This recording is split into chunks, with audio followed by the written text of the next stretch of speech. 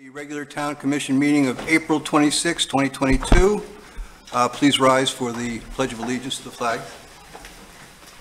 I pledge allegiance to the flag of the United States of America and to the republic for which it stands, one nation, under God, indivisible, with liberty and justice for all. Please call the roll. Mayor Tompeck. Here. Vice Mayor Kurzman. Yes. Commissioner Campo. Here. Commissioner Fender. I'm here. Commissioner Mayfield. Here. Okay, that brings us down to item 2, proclamations and presentations. The first one is the Arbor Day proclamation. Could you please read the proclamation? In 1872, J. Sterling Morton proposed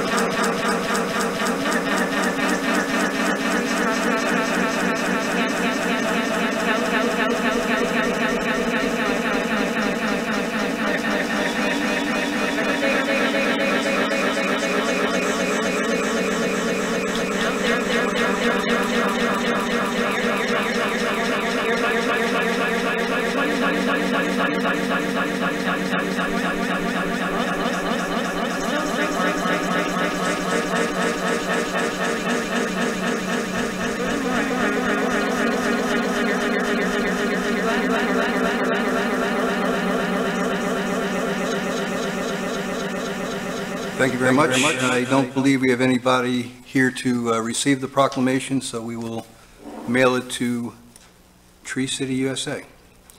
The next proclamation is Historic Preservation Month. Please read the proclamation. a proclamation declaring Historic Preservation Month in Sewalls Point, Florida. Whereas historic preservation is an effective tool for revitalizing neighborhoods,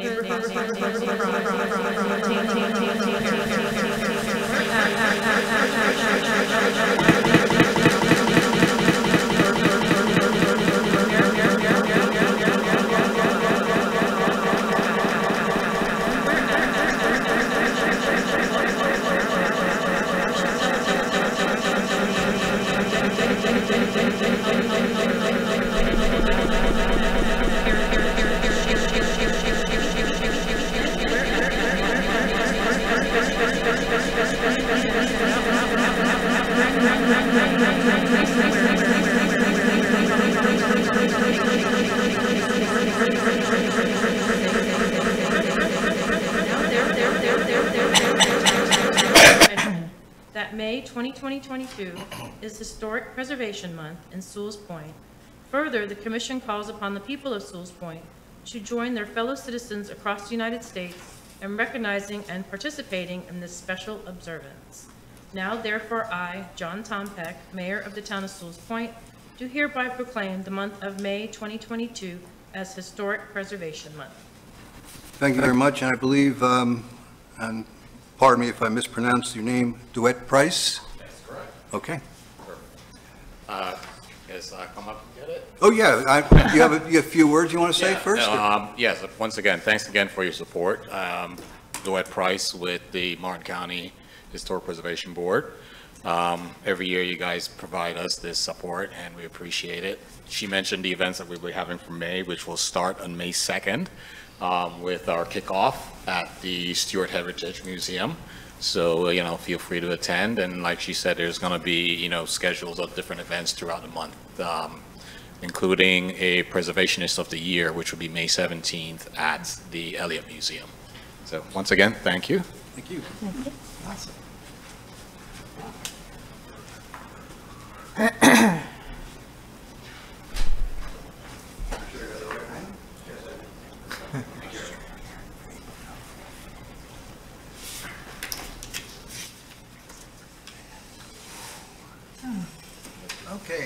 proclamation is Peace Officers Week.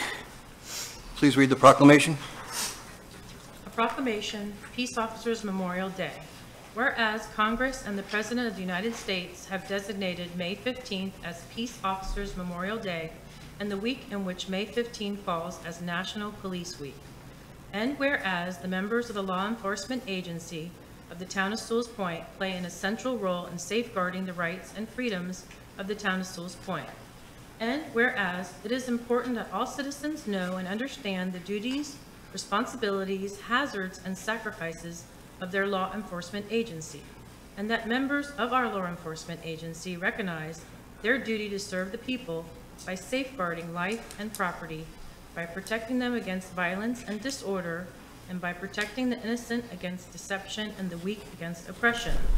Whereas the men and women of the law enforcement agency of the town of Sewalls Point unceasingly provide a vital public service. Now therefore I, Mayor John Tompeck, Mayor of the town of Sewalls Point, call upon all citizens of the town and upon all patriotic, civic, and educational organizations to observe the week of May 11th through May 16th, 2022 as Police Week, with appropriate ceremonies and observances in which all of our people may join in commemorating law enforcement officers, past and present, who by their faithful and loyal devotion to their responsibilities have rendered a dedicated service to their communities, and in doing so have established for themselves an viable and enduring reputation for preserving the rights and security of all citizens. Now therefore, I, John Tompeck, Mayor of the town of Sewalls Point, do hereby proclaim May 15th as Peace Officers Memorial Day in the town of Sewalls Point. Thank you. Chief, would you like to come up? I just want to thank the town of Sewalls Point for recognizing the sacrifices made by law enforcement and specifically memorializing those officers who have lost their lives in the line of duty on Peace Officers Memorial Day on May 15th. And hopefully we'll see the town hall lit up in blue again on National Police Week this year. Okay. I will make you walk so Didn't want to get that much exercise today. Thank you, sir. Appreciate it. And our last proclamation is Mental Health Month. Please read the proclamation. A proclamation for Mental Health Awareness Month, May 2022. Whereas mental health is key to overall wellness, as mental health influences decision-making, behavior, and consequently, physical health. Whereas over half of adults living with mental health illnesses do not seek treatment. Whereas a growing number of youth in the United States live with depression, and in fact, about 20% of young people ages 12 to 17 have experienced major depression. In 2022, more than 10% of children and adults continue to lack adequate medical insurance coverage for essential mental health services. Florida is ranked 49th out of 50 states with access to mental health care. The stigma remains the primary obstacle in getting help. As community leaders, we must prepare for an increase in demand on services through education, outreach, and even greater access to care to ensure our community's overall health. Whereas it is the duty of each and every one of us to provide continued and consistent access to resources to mental health care. Whereas the Town Commission of Sewalls Point, Florida, strives to be a community who supports mental wellness, including greater access to treatment, increasing educational tools and resources for our citizens, and continually supporting those citizens with mental health opportunities. Now, therefore, I, John Tompeck, Mayor of the town of Sewalls Point, do hereby proclaim May 2022 as Mental Health Awareness Month in the town of Sewalls Point. Thank you very much. I believe we have, is Mary Basinger here today? Okay, so we have nobody here to accept the proclamation. So Mary Basinger, the Board Director of New Horizons, was supposed to be here, I guess, and we'll make sure they get the proclamation. So that brings us to Section 3, Public Comment, and we do have one public comment. Don Weiner.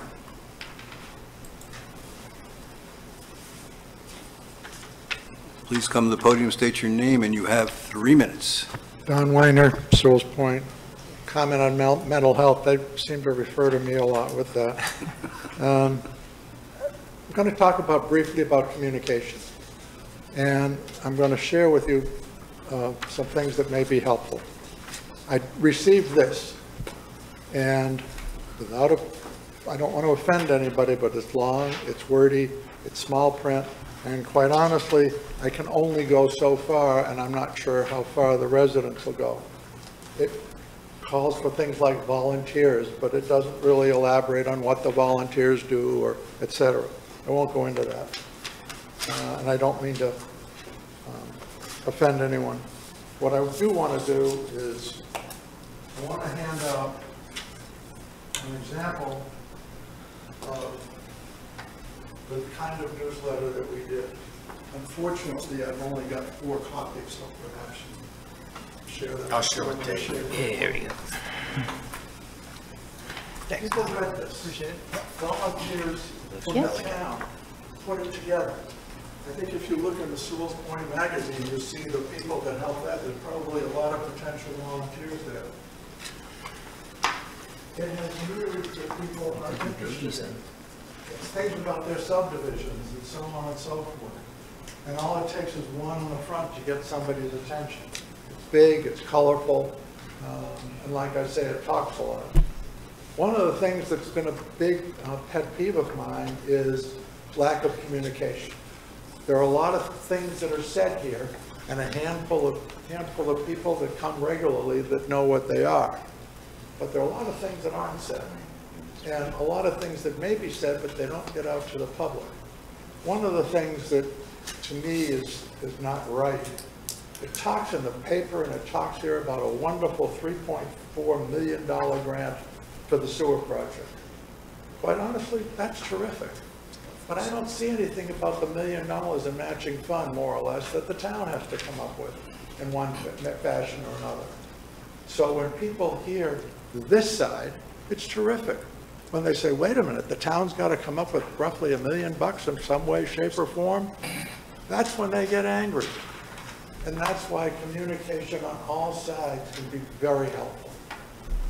Keeping them informed, and I won't go on much longer. I've kind of said enough, but thank you for listening. Thanks, Don. Thank you. Next is item 4. Any additions, deletions, or changes to the agenda? If not, can I get a motion to? So moved. Please call the roll. Vice Mayor Kurzman? Yes. Commissioner Campo? Aye. Commissioner Fender? Sure. Commissioner Mayfield? Yes. Mayor Tompak? Yes. The next item is the consent agenda, and I was going to recommend that we pull 6E and F, since they're resolutions, and move them to Section 9, which is resolutions. I think there's some more discussion that's probably required on both of them, so I'd like to do that. Other than that, is there any other changes that anybody'd like to make? The finances part of the consent agenda this time around? The financials? Yes. Yes. You'd like to pull them out if possible? You'd like to pull 6A as I well? just have questions. Okay. All right, so we'll pull 6A. We'll move 6E and F to resolution section item 9. Can I get a motion to approve the revised agenda, or the consent agenda? Please call the roll. Commissioner Campo? Aye. Commissioner Fender? Sure. Commissioner Mayfield? Yes. Mayor Tompak? Yes. Vice Mayor Kurzman? Yes. Okay, Commissioner Fender, why don't you go ahead and ask your questions on the Curious financials? about the format and the reference to abnormal.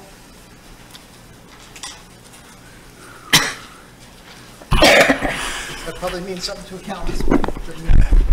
I don't know if you all have, everyone has met Holly Vath. She's been our finance director since, for a couple of months now, so I'll let Holly respond.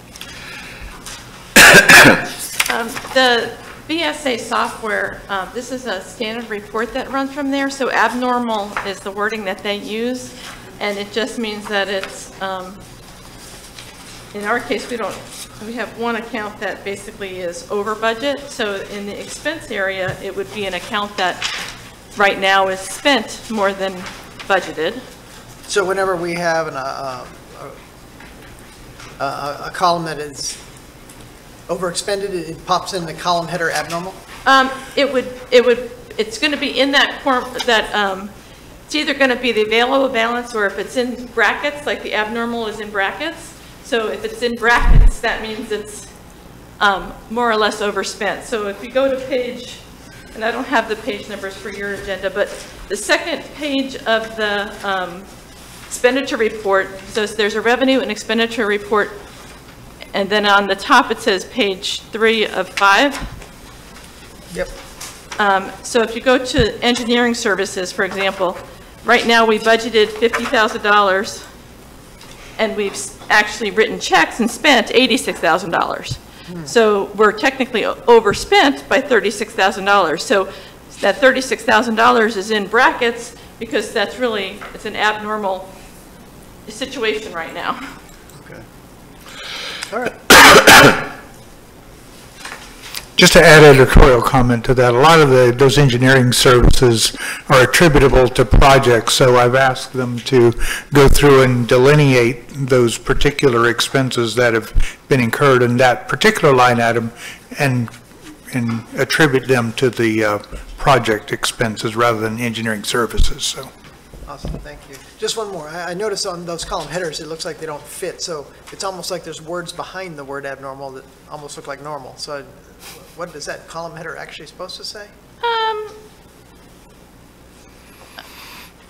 I could look at the program and look at the thing, but I think you're right. It does say perhaps there might be, if it was wider, it might say abnormal and then normal. Yeah. All right.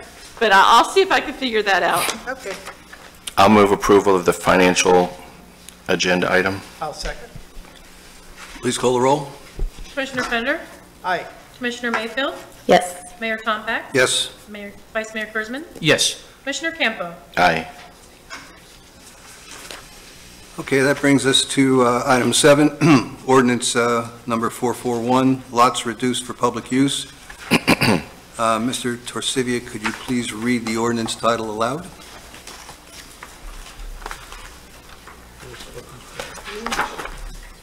An ordinance number 441 is an ordinance of the Town Commission of the Town of Sewalls Point, amending the Town of Sewalls Point Code of Ordinances, Subpart B, Land Development Regulations, Chapter 82, Zoning, Article 4, Districts and District Regulations, Division 1 in general, by adding Section 82-203, lots reduced for public purpose, providing for severability, repeal of loss of conflict, codification, and an effective date. Mr. Hudson, you have anything to add? This is the second reading of this particular ordinance, so I'll I move think approval. everything's been said. I'll second. Please call the roll. Commissioner Fender? Aye. Commissioner Mayfield? Yes. Mayor Tompak? Yes. Commissioner Campo? Aye. Vice Mayor Kurzman? Yes. Okay, the next item is a first reading of ordinance number 442, special permits for non-compliant dock roofs. Mr. Torsivia, could you read the ordinance title aloud, please? Yes, ordinance number 442 is an ordinance of the Town Commission of the Town of Sewalls Point, Florida, amending Chapter 62, Marine Activities, Facilities, and Structures, Article 3, Marine Structures, Division 2, Docks, to add a new Section 152, providing for special permits for certain non-compliant docks in existence as of June 1st, 2022, from severability, the repeal of laws and conflicts, codification, and an effective date. Mr. Hudson, can you get us moving on this one? Yes, sir. Thank you.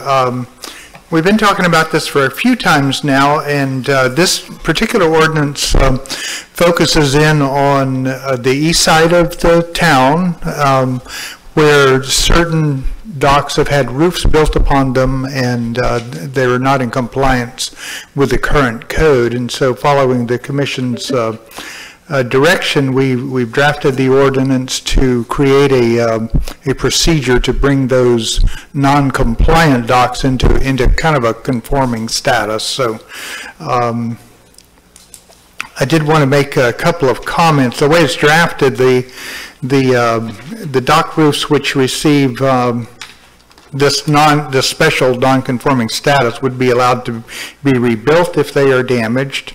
As it is drafted, no additional permits are being considered at this time. You know, this reflects the situation with Mr. Creedon, who addressed the commission the last time this was discussed.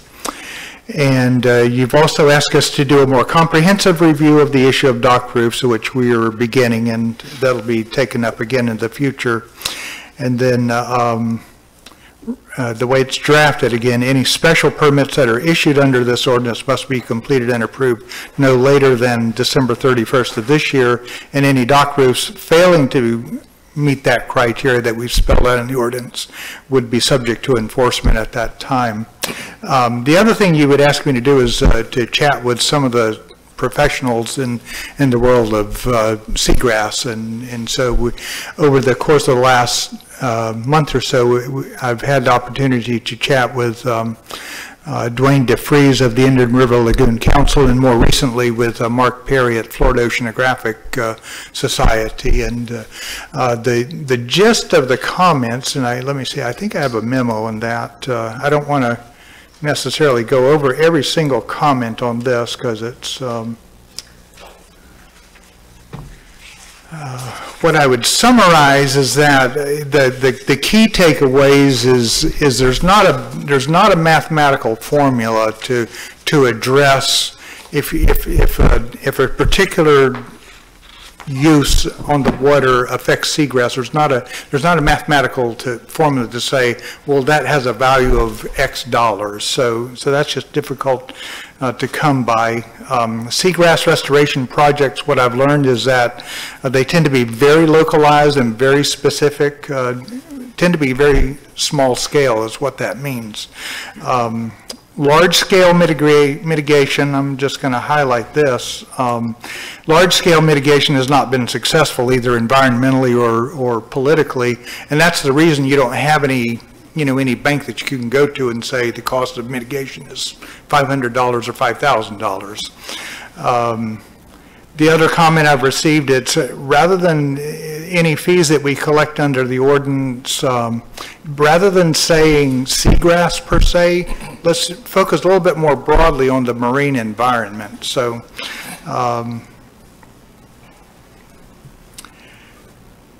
I think at this point, the way I've come to think about this fee that we're talking about being attached to the ordinance is, rather than putting a particular fee in the ordinance, which is, it's got $500 drafted into it now, rather than say that, I would probably strike the specific number and simply add a sentence that say a fee will be established by resolution, and that gives you more flexibility to evaluate it and update it over time rather than hard coding it into the ordinance. And just because of that, then that means that we don't necessarily need to agree on what the fee is tonight, but we'll bring it back with a resolution when we bring the ordinance back. But I've been thinking more like $1,000 per roof. And the reason for that is it based upon the handful of ones that we've come across, it would just give enough money that it could do something. Florida Oceanographic's program, it's a very nice program. It relies primarily on volunteers, and so a small contribution of $4,000 to $5,000 over to them, that'd be big money. That could, that would add a lot of value to their program.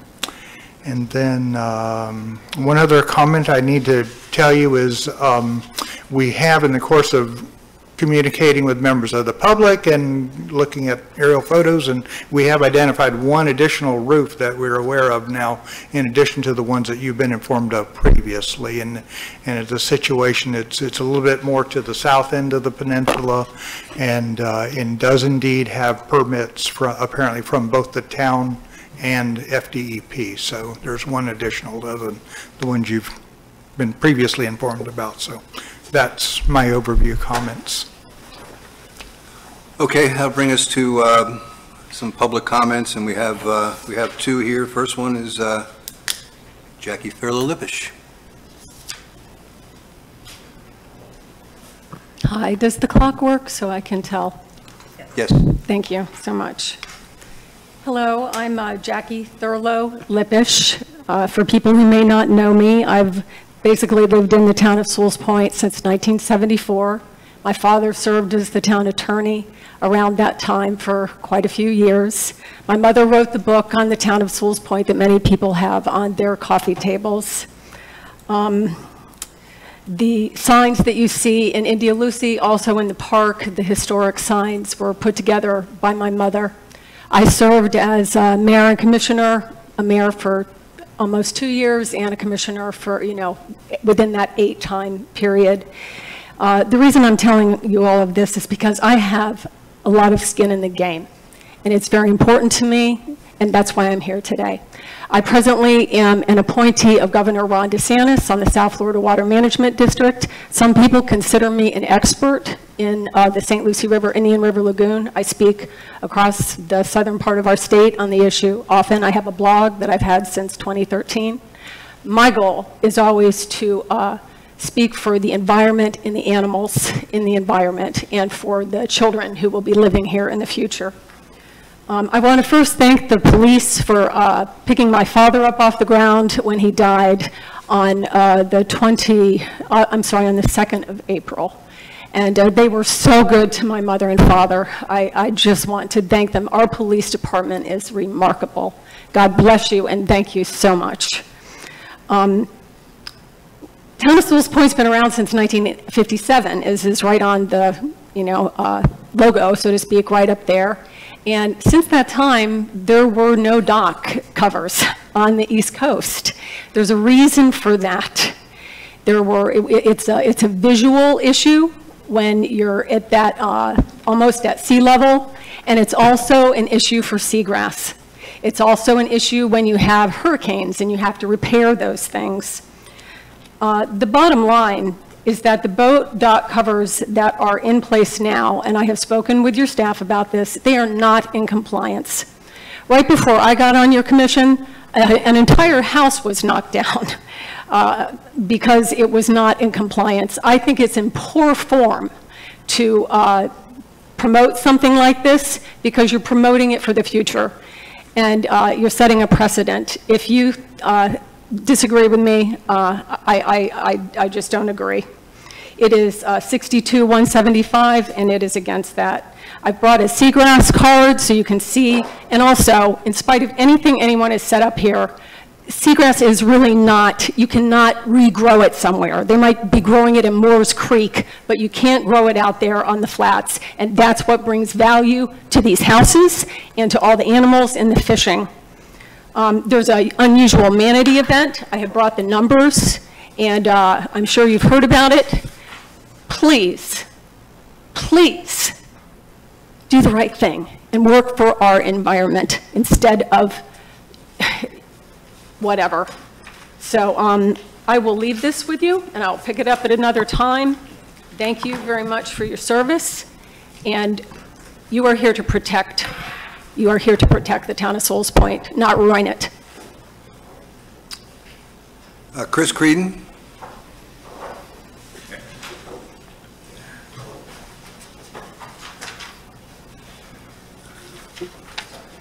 Thank you, Mayor. Chris Creedon, 176 South Sewalls Point. Been in front of you guys before. I've had an ongoing effort to put a roof over our boat lift for quite a time. You just wanted to put out there, I included some additional information through April today where we did do a seagrass study. I had left that out of information I submitted before. You just would like, I don't know through this, if I listen to the attorney read the ordinance, I believe it is that you're trying to pass, kind of seems like you'd be able to throw a roof up pretty quick and pay a fine, pay a fee, get it brought back into compliance, which I don't think is right. That's not what, that's the spirit behind what I've tried to do is go through the right channels, get something permitted and approved. We've obtained 2 different series of an Army Corps permit. We have a DEP permit. We've done a seagrass study showing there is no seagrass there. There's nothing a roof is going to do or a cover is going to do to impact something that's not there. For us, it's a quality of life thing. I agree with protecting value. I don't want to hurt anything right here. We love this town. We've not been here long. We've been here 12 years. I love to fish. We love to be on the water. I don't want to hurt any of that at all. What we want to do is protect our investment. We want to try to increase our property value. I have to fix a seawall that's failing. And I'm trying to coordinate all this together. So I just ask if there was a way to consider, as you're making these changes, trying to bring existing properties or existing projects up to code, if there's a way, not to open it up for a complete onslaught of new options, but we've been in this process for three plus years. It's nothing new. We've tried to do the right thing. We've been, to an extent, at times I feel like led along. But anyway, I would ask for your consideration in going forward with an opportunity for us to have the chance to close out this permitting effort. I appreciate y'all's time. Okay, that's, those are all the public comments we have on this item, so I'll open it up for discussion. Mr. Fender. Vice Mayor Kurzman. Yes. I don't want us to make a big mistake. I stood here last meeting, and I'm going to stand behind even stronger than what I said before. I'm more concerned about marine life, our environment. That's what I ran on, and that's what I'm going to stick with. And I'm not going to reward people that did not put a permit in. I think it's a bad example, and that means everybody going forward that want to finish their attic, sneak it, don't get a permit. Later on, you could pay. That's what we're saying. It's okay to do things the wrong way, and we're going to reward these people. And that's disgusting, and I think that's why we have rules and regulations, and I value the marine life. I moved here just as everybody at this dais did, and I'm sure everybody that's right in front of us did. We moved here because it's beautiful, because of the water, and to protect what we have, not to support a friend or something that might live on the water because they want to have something to cover their boat with. And as I said in the previous meeting, I have cars that were probably worth more than that boat, and I just put a car cover on it if I can't fit it in my garage or wherever I'm storing it. And that's just the reality of it. I mean, it's just, I am here to protect the environment. I'm not here to protect 5 people, three people really that have no permits. I am not under any way going to support those people, and I'd be very disappointed if we approve those people to get it. If we signed off on a permit, I could live with that we made a mistake, and we're going to have to live with that mistake. But the other 3, to go on and say, it's okay, go ahead now, and $1,000 to most of the people that we're talking about, that's like going to buy a cup of coffee in some situations. It's no disrespect, but if you're going to go ahead and do something like that, I mean, you got to be talking minimum $25,000 for starters, and that should go to the marine life protection. There's no reason that a certain group of people, because they live on the water, which is what, like I say, we live here to allow them to destroy the water. And I'm not so bought in because I know seagrass could come and go. It may not be here now, but doesn't mean it won't be here in the future. It's just like a weed, except it's in the ocean. You don't know when the weeds are going to pop up on your lawn. And we did have people with more degrees than we can imagine. You heard right there, as far as I'm concerned, Jackie Thurlow-Lipich is an expert. And these people have a lot more degrees than all of us combined when it comes to this. And I don't think we should make a decision just to appease a handful of people. Big mistake, and I'm going to leave it at that. I'm going to please urge my fellow commissioners to vote no on this. I had a question when I was reading it. You talked about in the executive summary, talking about the dock roofs in existence on the east side of the peninsula. And the way the ordinance is written, it almost sounds like we're looking at both sides, west and east. If there's anything that's non-conforming on the west side, it would have to be taken care of the same way. Am I misinterpreting that, or is that a correct interpretation? Well, I think our understanding was that 62-175-1, that roof height issue, the upland repairing and property rights, really only affects the east side. I have no problem if you want to be specific and say east side.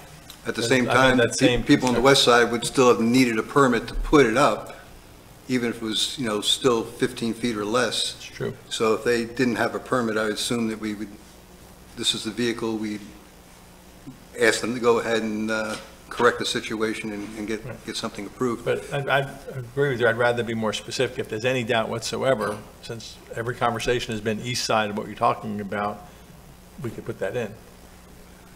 I think the major issue here is, and it's something we've been grappling with and really haven't come to a conclusion. If we really feel that if you're on the east side that you flat out can't have any kind of a roof on your dock, then that's where we are, and that's where we should go. I think there's I certainly understand the seagrass issue. We've had presentations on that, and there's a lot of things that contribute to the loss of seagrass, and runoff is certainly, the stormwater runoff is a much more significant problem than an occasional roof on a dock. But I can understand the feeling there is regardless of what you do, you don't want to damage anything. I also have a kind of a strong feeling about that if we've got agencies, whether it be the DEP, the Army Corps, who do these kind of evaluations, should we be doing more than what they're requiring? Obviously, we have no choice. That's the minimum we have to do, but there's nothing that says we have to do more, and should we be doing more in terms of, as I mentioned at the last meeting, we don't want Jack out in his fins and snorkel doing seagrass evaluations where we've already done one. So I think that's really what the issue boils down to, and I really need to get a feel from other commissioners. The $25,000 to $10,000 that Vice Mayor Kurzman is talking about, I think that's a little punitive, to be perfectly honest with you. I don't think we need to punish people. We certainly like them to contribute something to an education or a seagrass fund, but that's where I feel about it. Commissioner Fender? So I've given this a lot of thought, and I've vacillated from almost as heavily negative as Dave to pretty soundly in favor in the last go-round. I completely agree with Jackie's passion on this. Certainly the environment is one of our most critical assets, and I've been fighting that for day one. In this particular instance, I am not sure that the dock roof issue is what is impacting our environment as negatively as many other things in the building along the coast. I'm a big proponent of protecting that Hammerhead Peninsula and the runoff and all the investment we're putting into stormwater runoff into the estuary. But I'm also a proponent of the property values in our community, and one of the things that attribute to our property value is our ability to be able to use the docks that are already built behind our houses. So the question is, what is the impact of the seagrass? Hopefully, we have the capability of protecting that and mitigating it. I think this 500 thing is kind of silly. I would think it would be a sliding scale, and we would work more closely with Mark and other experts to make sure that we are planting more seagrass in our estuary and finding ways to bring our seagrass back. I really don't, the question is, what's the slippery slope? Are we saying that, and where do we stop? Are we not building any more docks behind houses in Sewalls Point because we're concerned about the environment impact? I'll listen to that argument. Are we concerned just about the roofs on top of the ends of docks that already have boats over them and are already blocking the sun? So I'm concerned there too. But what I am not concerned, and I think what historically has been the case, is the aesthetic aspect. The whole height above ground, seeing the dock out there blocking the view. I don't think we're going to block out the sun with views of docks. In fact, I think the docks are aesthetically pleasing to people who come here to look to invest in Sewalls Point and buy their homes. And more importantly, I think we have an entire governmental agency that should be protecting us in the DEP and in the great work that Jackie's doing on, on the South Florida Water Management District. So I would say that we must adhere to the studies that they provide for us to get a permit. But once the DEP says we're not harming the seagrass to build a dock, then I'm not sure it's within our purview to keep a homeowner from enjoying their property and building a dock on it, which I also believe actually benefits the town. As much as I'm concerned about seagrass, I'm not sure that the dock is what's causing our seagrass problem. So I know that's against what Jackie would like me to say, but I sort of feel like we're also harming some other people in the scenario in this particular situation. Vice Mayor Kurzman? Yes, just because the state allows you to do something they also permit us where we can cut down trees. Why not cut down every tree in Sewalls Point? I'm just saying, hey, you know what? I mean, the state says you could do a lot of things. I mean, the state says that we could change our ordinance and allow go-go bar right here across the street. Are we going to do that? No. Are we going to cut down every tree? No. I mean, it's just some things, because you're allowed to do it, I mean, we're better. We're not, there's a lot of things the state says we could do. It doesn't mean we have to do it. And well, so that's my question. Are we not going to build docks? Are we going to take down the docks that we have? No, we're not saying docks. We're saying what it is, there's like an awning on these boathouses. And what's happening, they will not ever allow seagrass to grow there in the future.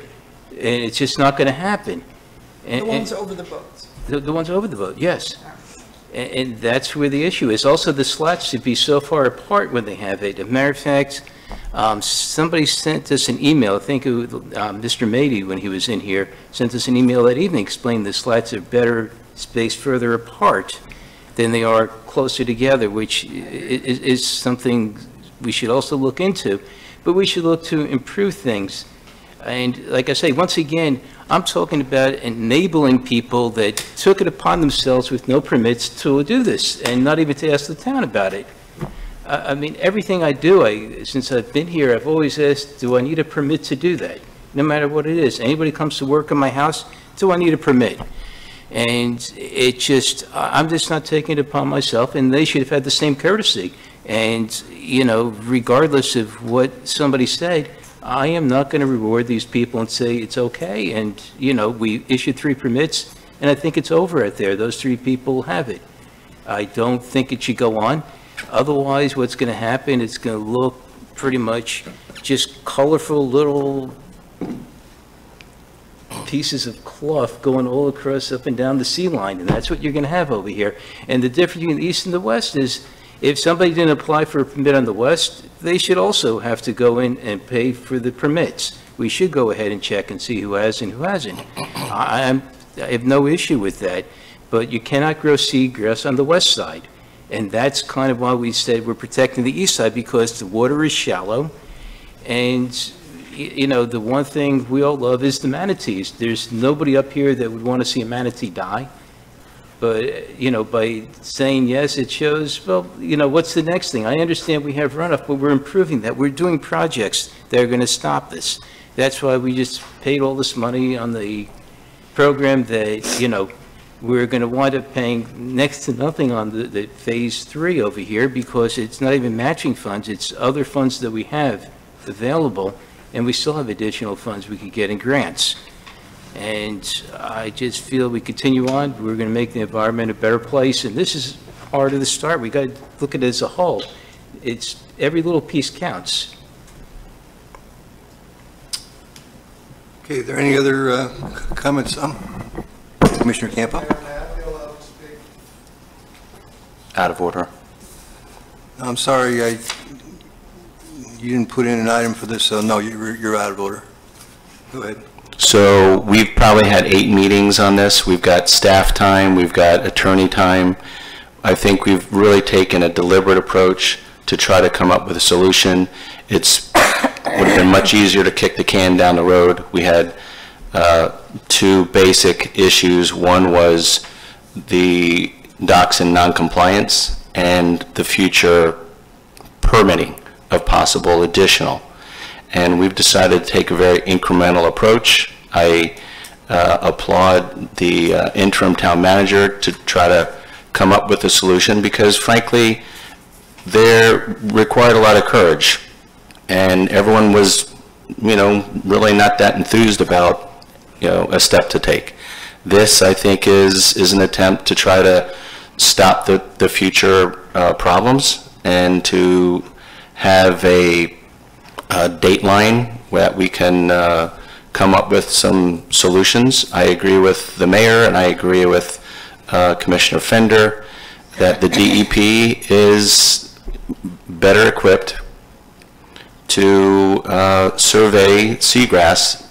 Many and most of the folks that I've spoke to that are in this quagmire have got a permit from either the town or the DEP or both in some cases. There's been some controversy and conflict between building officials and COVID and John Adams not returning an email or things of that nature. I don't think it's people sneaking out in the middle of the night trying to get things, under the radar. And if anyone has any specific questions on the code, I'm open to that. I'm not thinking this is the only way to handle this. But I think when this body comes together and tries to come up with a solution and rolls up the sleeves, I think we should keep moving on. And, talk about communication. We communicate a lot here, Don Weiner. We communicate a lot, especially on this topic. Is this the perfect solution? No. Is it something that I know 100% about? No, but I think we should try to keep moving on. If someone sees a part of this that they think is incorrect, let's tweak it. But to back out when we've gone through all this work, which has basically been, I don't want to speak for anyone, but it seems like it's been kind of a 4-to-1, let's try to come up with some resolution, and to just back out of that when we spent all this time and money on it, why did we even start? Why did we even start? So I'm in favor of moving forward. If someone wants to tweak it, someone wants to look at a certain aspect of it, I'm open to that, but I don't think we should spend all this time and effort and have consensus and have staff time and just turn around and just, mothball it. Commissioner Mayfield. Yes. To Commissioner Campo's point, yes, we have discussed this before. I've at prior meetings, I've stated my position before. It hasn't changed. I support this ordinance in addressing the structures that are already in existence. I like that approach. I also think that no additional permits should be given until and if the ordinance is changed to allow them. I think we talked about making sure the wording, so this is really just going to address the ones in existence now. And then I think a positive is, as we move forward and go to the comprehensive review, as the interim town manager put it, it gives us the opportunity to look in detail and make changes for the better environmentally. I think one of the residents had written about some material you can use in your dock that lets in more light. I mean, we could become more stringent in other areas. I mean, if you look at the code, it's not that detailed. Basically, we follow the DEP except for the, the item in question about the riparian line and the Indian River Lagoon side. But other than that, it's not that detailed. So we could get more stringent aesthetically and environmentally, which I think would be a good opportunity. So. Thank you. Anyone care to make a motion? Oh, wait, there was one. Before approving, I wanted to ask the attorney about one little point. We had talked about this. It was very confusing. I'm not going to lie, I read it and it's confusing. I think it makes sense, but item B, 62152B, the non-compliant roof of any dock structure in existence as of June 1st, for which the owner has demonstrated compliance with all FDEP requirements and obtained a town permit by December 31st, 2022. We were discussing changing the date so that nobody could get a new one. Isn't that kind of the theory? Does this, because if it says, not that they would be able to, but if something happened, it doesn't seem to make sense to leave it open to December 31st, 2022. So what we've talked about is letter B, I believe, is for the 2 individual docks that already have town permit and DEP permit. And if that's the case, then maybe we just say and obtain the town permit by June 1st, because they already have it. And that way it's clear that letter C only applies to those that don't have both.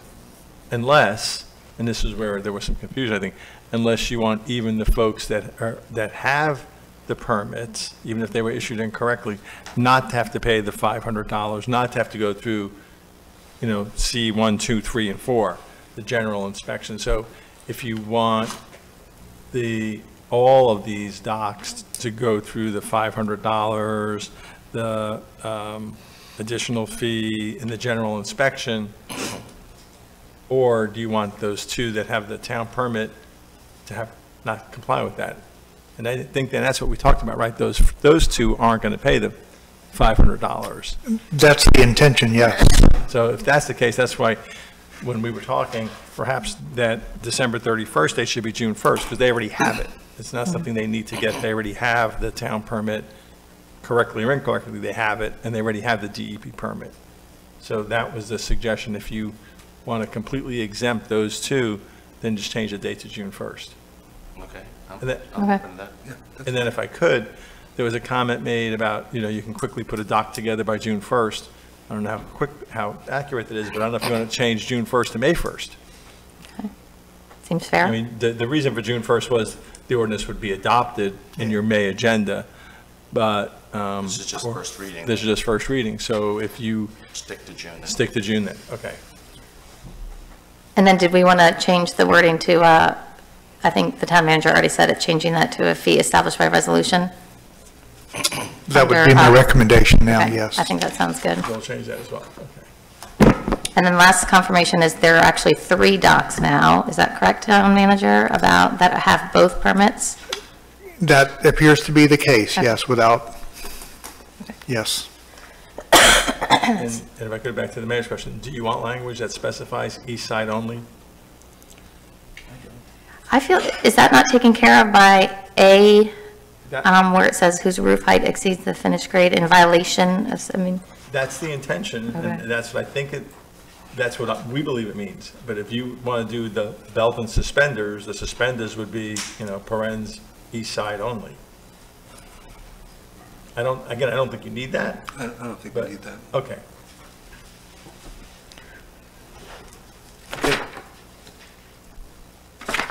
Can I get a motion on the ordinance number 442 with the modifications that we've just talked about to C3 and what was the other one? C3, B, Okay. and I think that's it. B and C3, okay. Sure, I'll make a motion for those, to be approved with those modifications to be. I'll second. Please call the roll. Commissioner Mayfield? Yes. Mayor Tompeck? Yes. Vice Mayor Kurzman? No. Commissioner Campo? Aye. Commissioner Fender? Yes. Okay. That brings us to item 9, resolutions, which will back us up to, let's see, resolution number 933, budget amendment 3. Could you please read the resolution? A resolution of the Town Commission of the Town of Sewalls Point, Florida, adopting an amendment to the 2021-2022 fiscal year budget, directing the town manager to take action to implement budget amendment number 3 and providing for an effective date.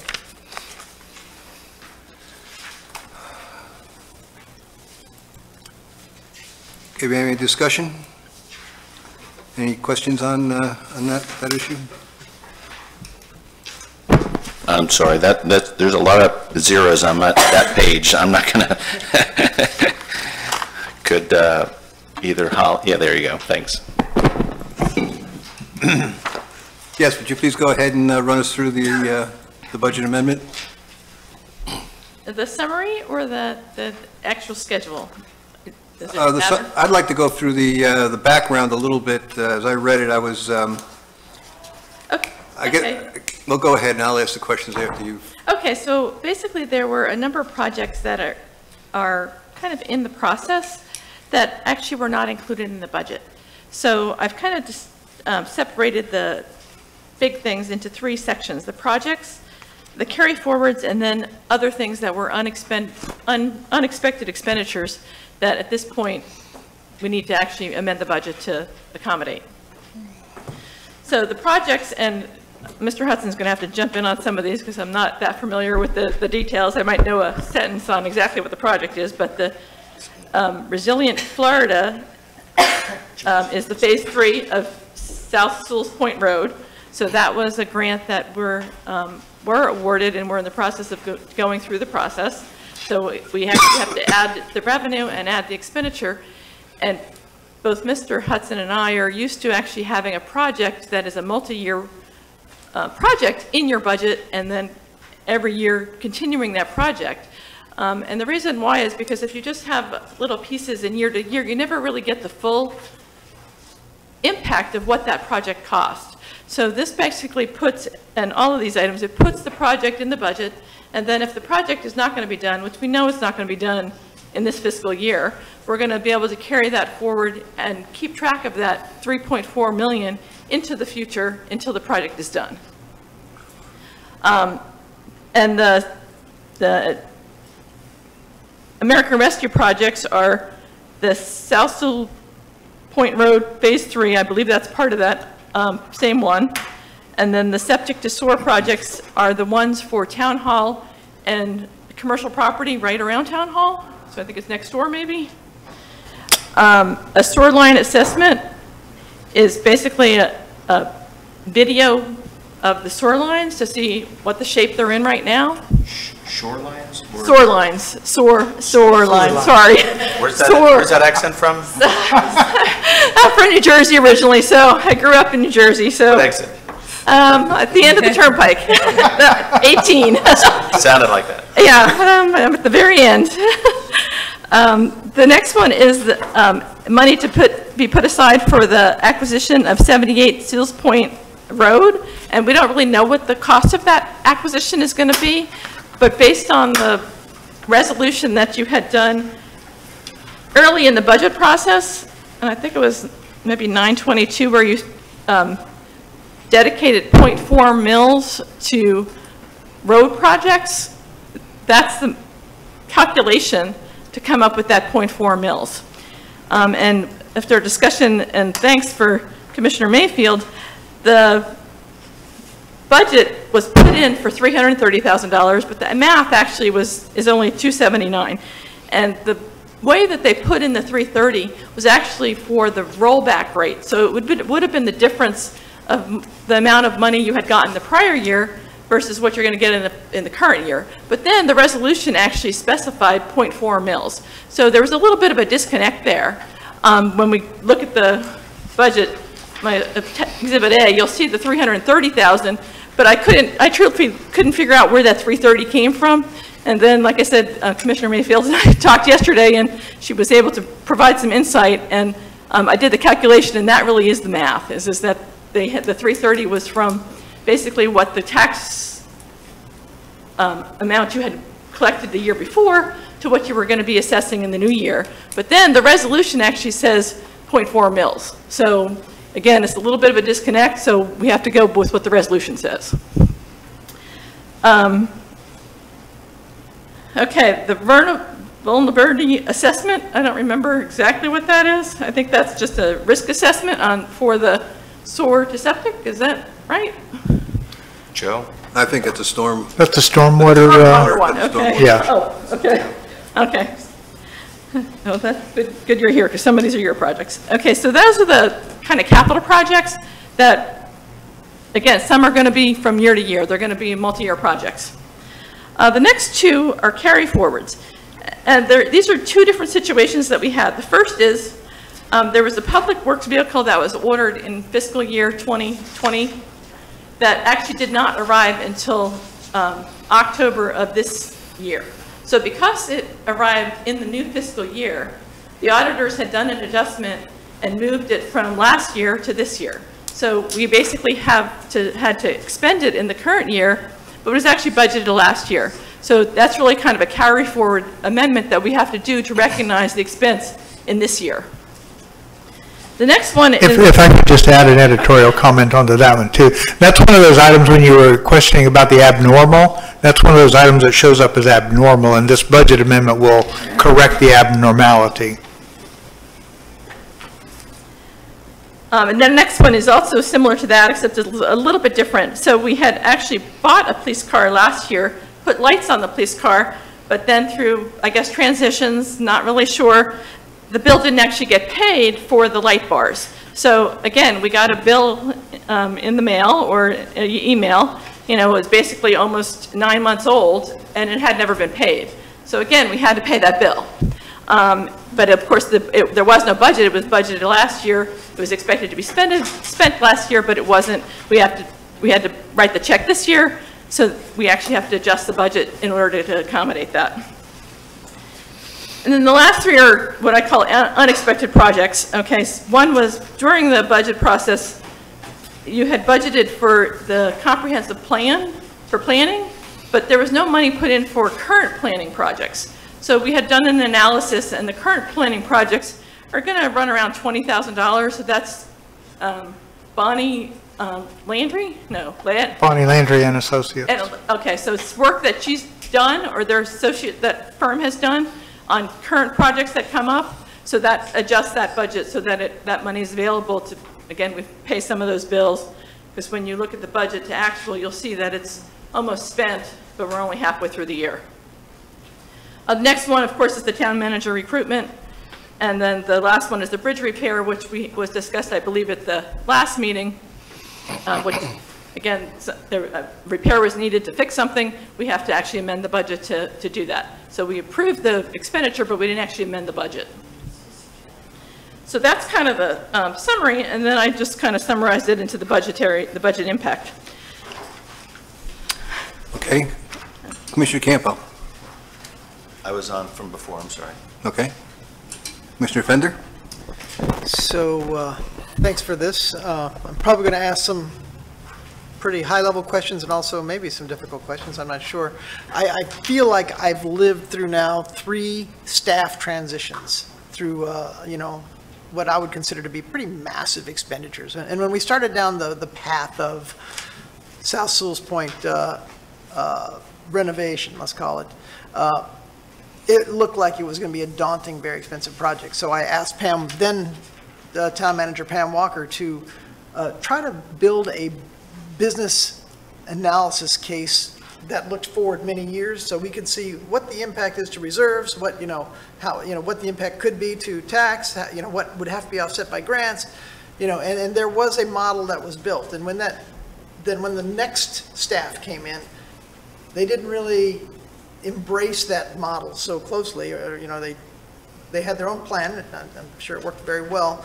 But now I'm looking at this number, and I see that we're dipping 662 into reserve. So again, I'm back to, I need to understand what the long-term business impact and the recovery plan is for how we're going to embrace this. And I'm sure, you know, you guys have spent more time looking at this than I have. So I'm hoping you know, I'm a graphical person. I like to see charts and lines. And so, you know, one spot on a chart, which is a budget amendment, concerns me a little bit when we're talking about, you know, well, I'll say millions of dollars. So I'm hoping you're going to make me feel better about how we're, you know, long-term, the next year looks like after this, you know, given what we should happened to us last year and the sizable grants and what Mr. Weiner mentioned is, you know, our responsibility of the matching funds. So I hope we have a business process, a business plan on how to conquer.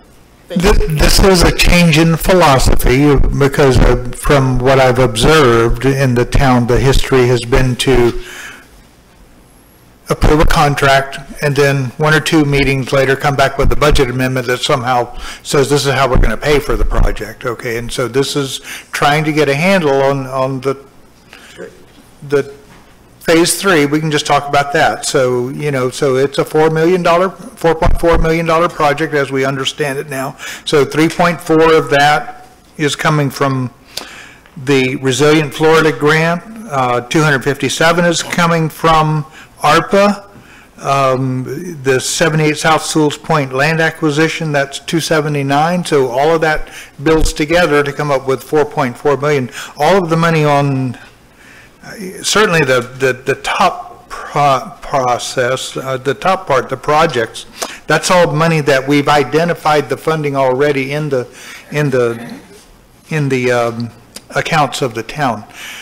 The other half of my answer is I think the place you want to see that business model is in your capital improvement program. That's where you line out all of the major projects that you have going on for a 5-year period, and you adopt that once a year.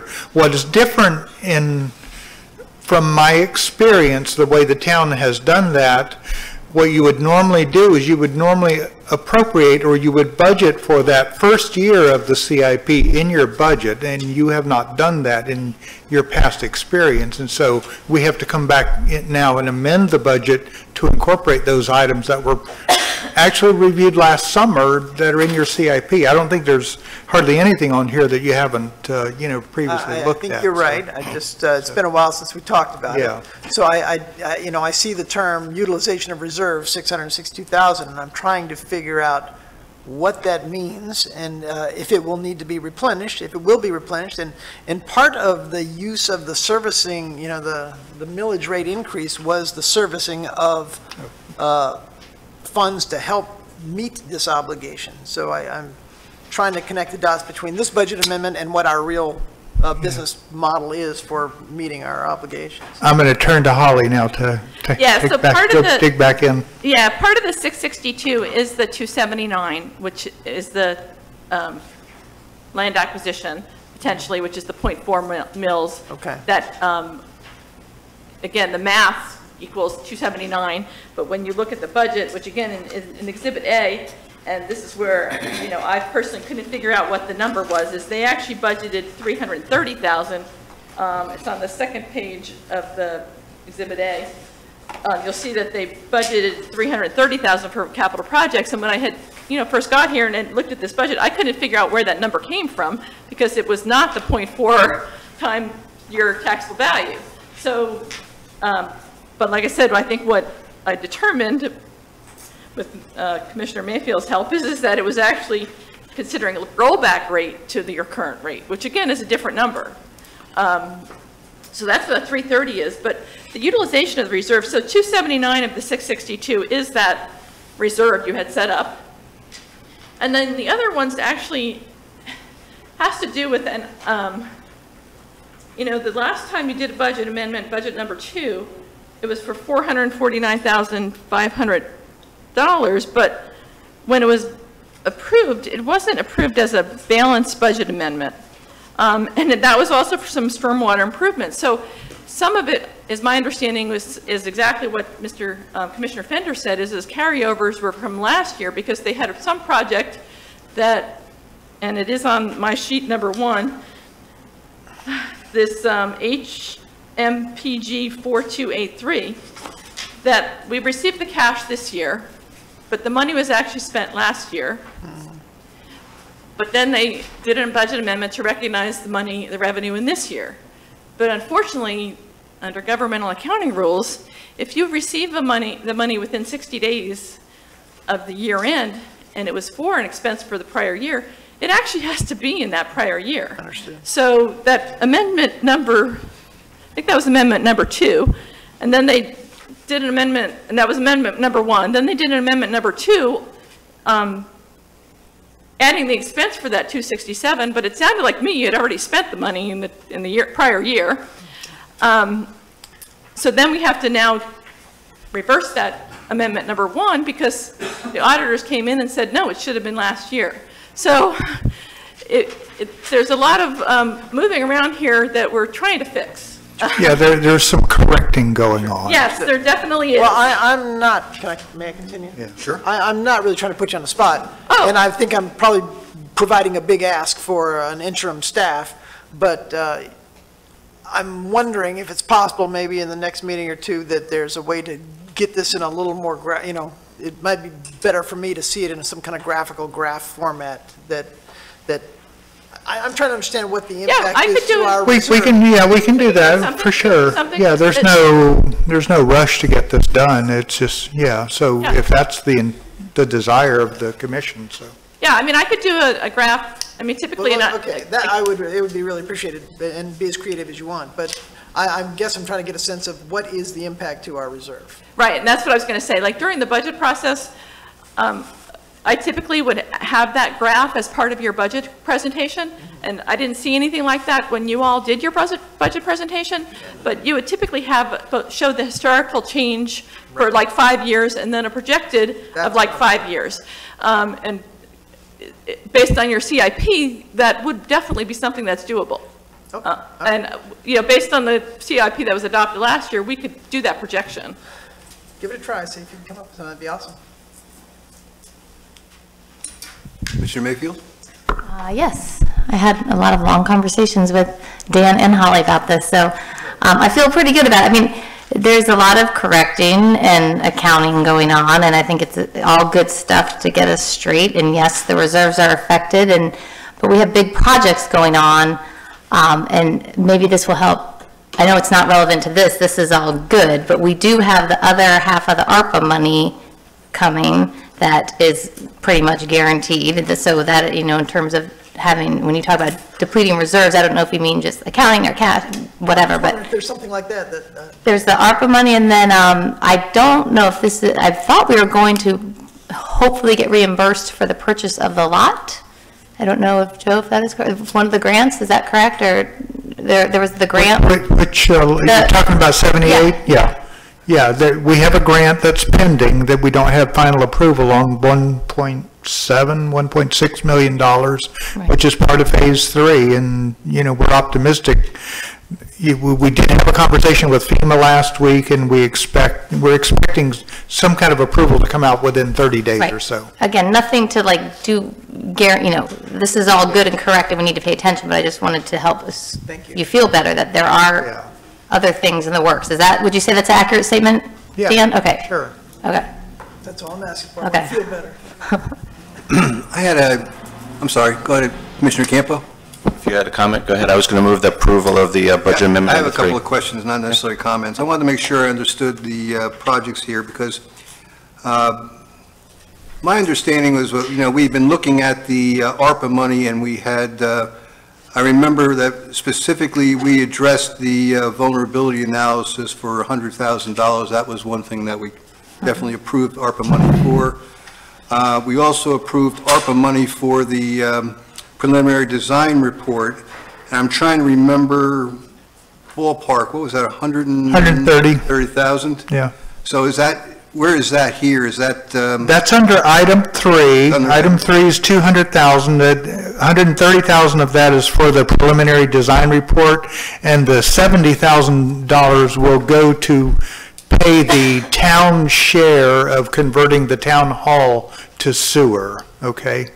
Okay, and then So that's 200. And then today we approved the sewer line assessment, the $35,000. That was in the consent agenda today, and that was ARPA money as well. So I guess the only one I'm still confused with a little bit was the phase 3 ARPA money for South Sewalls Point Road, $257,000. And I may just have missed when we did that, but I was confused about that one. If you could square that away from me, I'd be very happy to move on.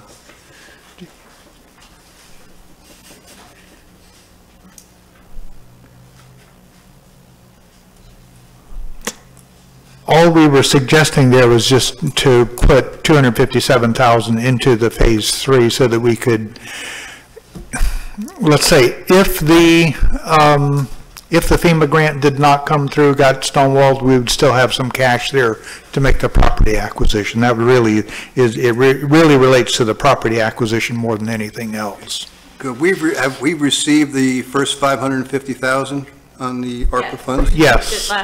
Last year, it's sitting in deferred revenue on your balance sheet. Okay, and when do we expect to receive the next the next shot, the next $550,000. I'm not sure if I heard, but there is a report due later this week, so I think that after that report, we'll get a better feel for when it actually is going to be coming, because I don't recall seeing when they said they're going to release the second tranche. I have been kind of expecting it any day because it was about the same time last year that the first tranche was distributed, so.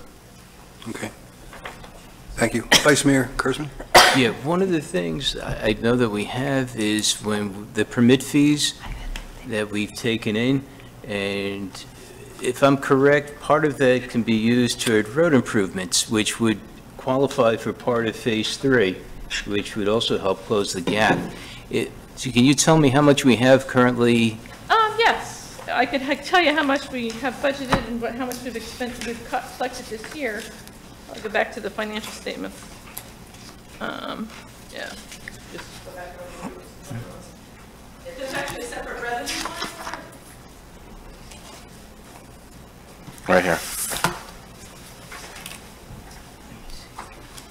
162. It's a lot of money.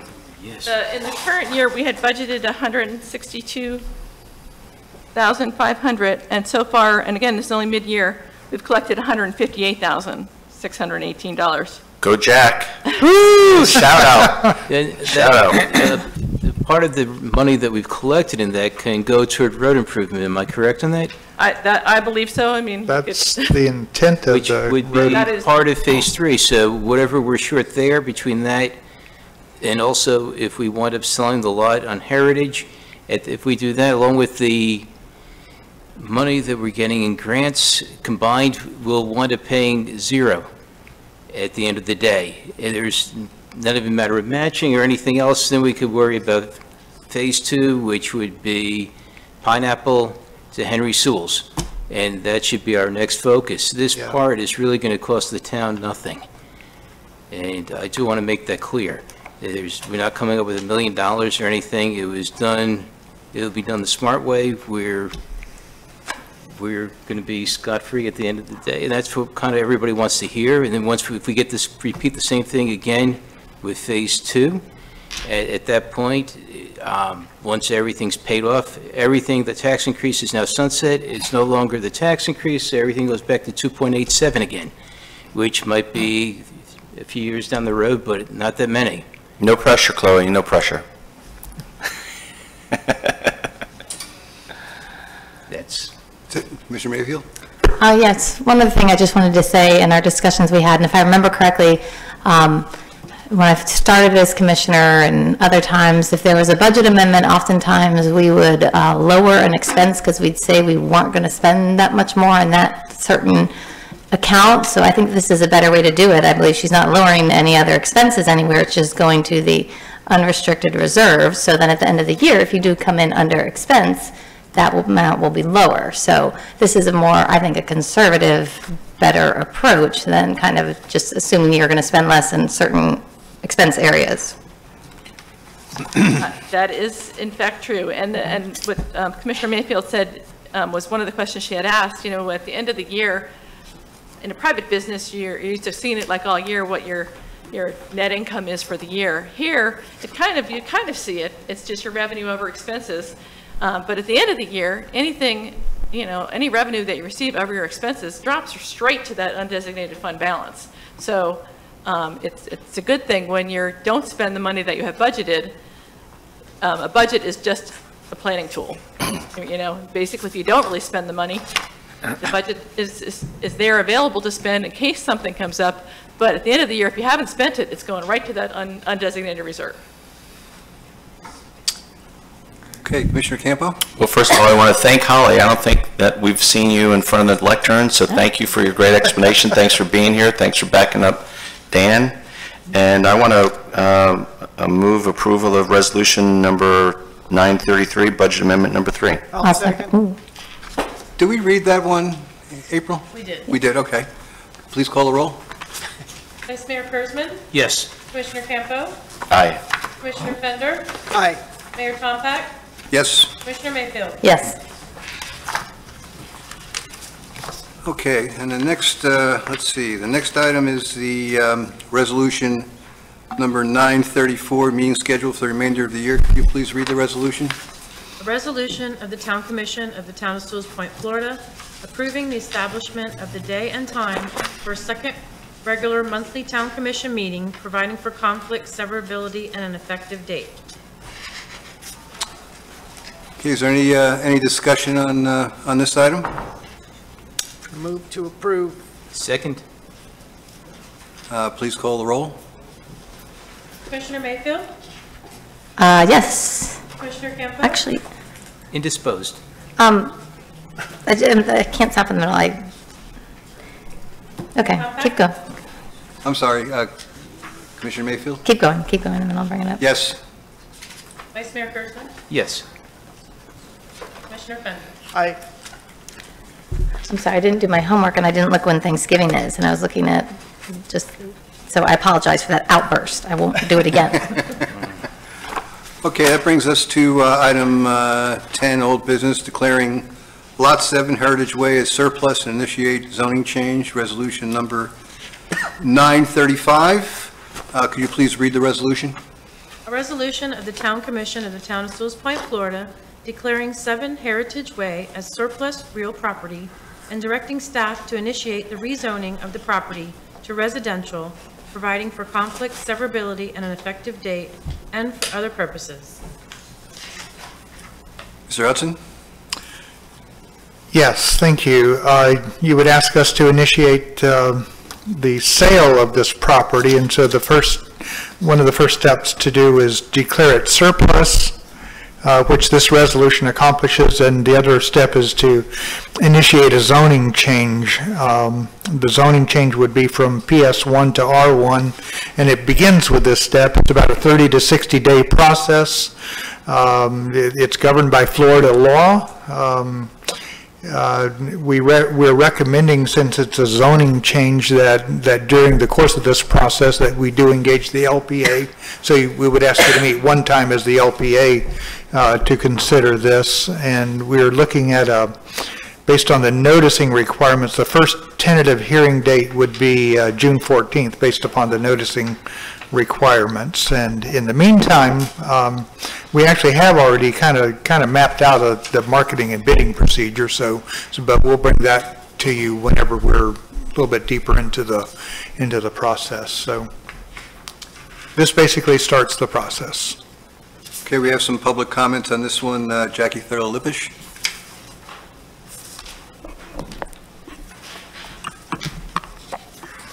Thank you for starting the clock.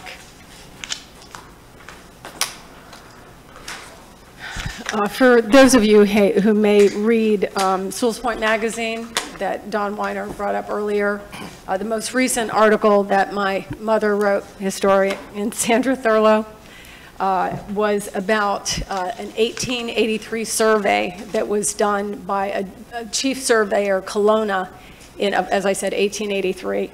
And I just wanted to read part of this, and then I'll make a comment. The prettiest land on the sheet is the peninsula lying between the St. Lucie River and Indian River from Mount Pleasant, which is in Riverside Park, south to the point. It's high hammock land with coquina foundation and covered with a heavy growth of hardwood and underbrush with now and then a pine. And it goes on to say that this was the most beautiful, the prettiest land along that whole side from north of here onward for Martin County. Please do not dam a tree when you just did a resolution for Arbor Day. You are in a position to create a park, which should have been done with that tree long ago, which would also raise the value for the properties on that street. You only have to put a bench, make it available. You cannot replace the tree. You cannot replace the tree. The greatest way, I believe, to have value is to protect what you have. You don't try to create something new. You maintain and you protect what you have. We are one of the prettiest places on the east coast of Florida. And some commissioners are quickly unraveling that so that we're like everybody else. I don't want to be like everybody else. I want to be like the town of Sewalls Point, a very special place that even in 1883 was considered the prettiest part of the St. Lucie Indian River Lagoon in Martin County and part of St. Lucie County. Please, honor what we have here. Honor what we have here. That is where you get the true value. It's not, the number one thing is taking care of what you have. You cannot replace the trees. You cannot replace the water. If we want to be like everybody else, why don't you just dissolve the town and we can be part of Stewart or Martin County? Sewalls Point was always considered different, almost like Jupiter Island. Not to be elite, but to be absolutely beautiful. And that is why the properties are more valuable here.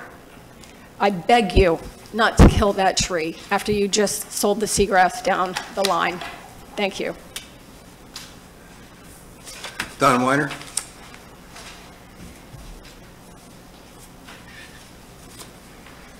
Don Weiner. I'm a little more passionate than Jackie.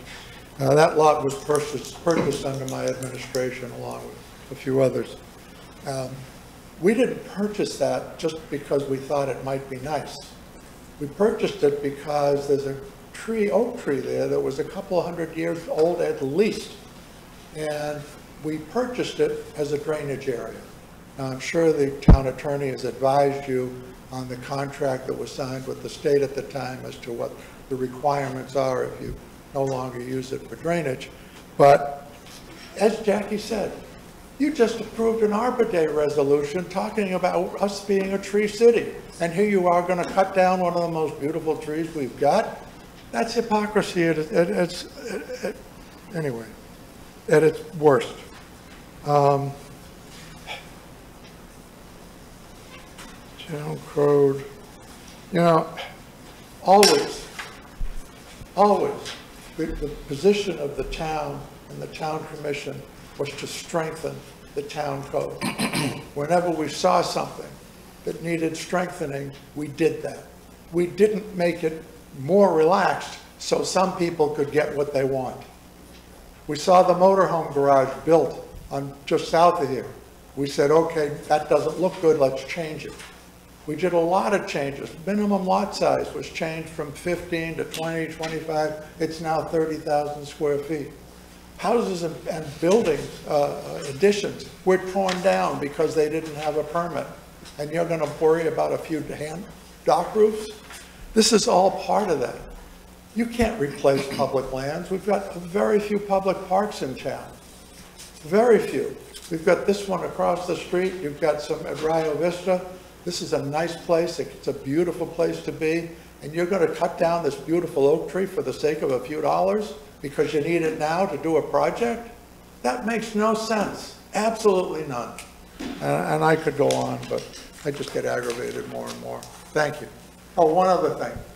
In our commission, and most others, after the commission was through with their discussion, we always asked, is there any further comment from the public? Thank you. Carol Chantos.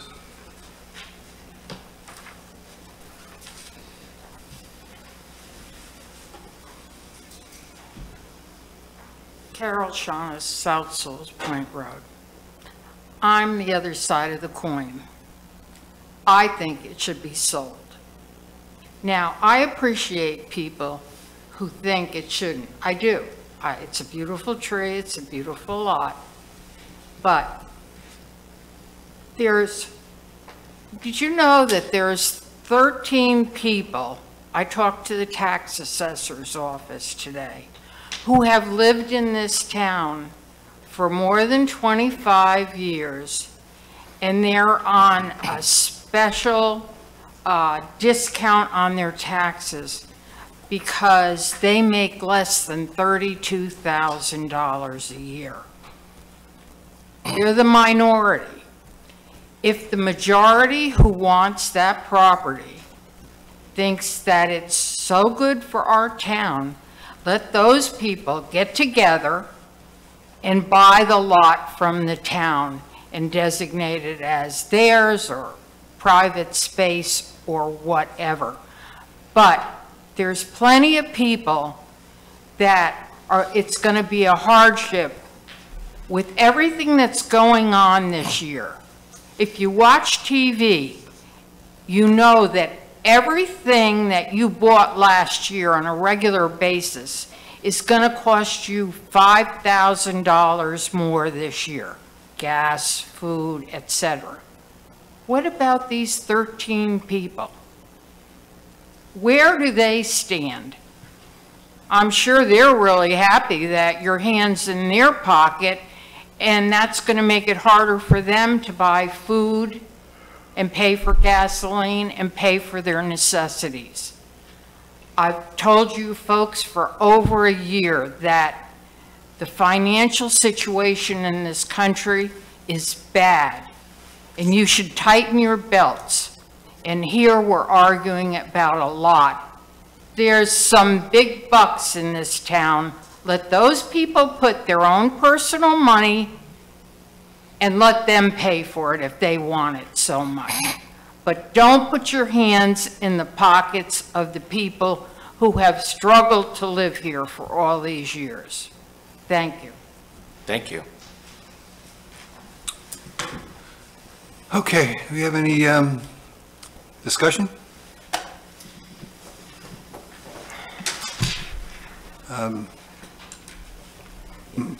Vice Mayor Kurzman? Yeah, this is a tough decision. It's not easy, but part of the, it's sad because for years that lot's been not kept up. Nobody on the street has taken care of it. The tree was in dire need of help, and it's been neglected for as long as I can remember, unfortunately.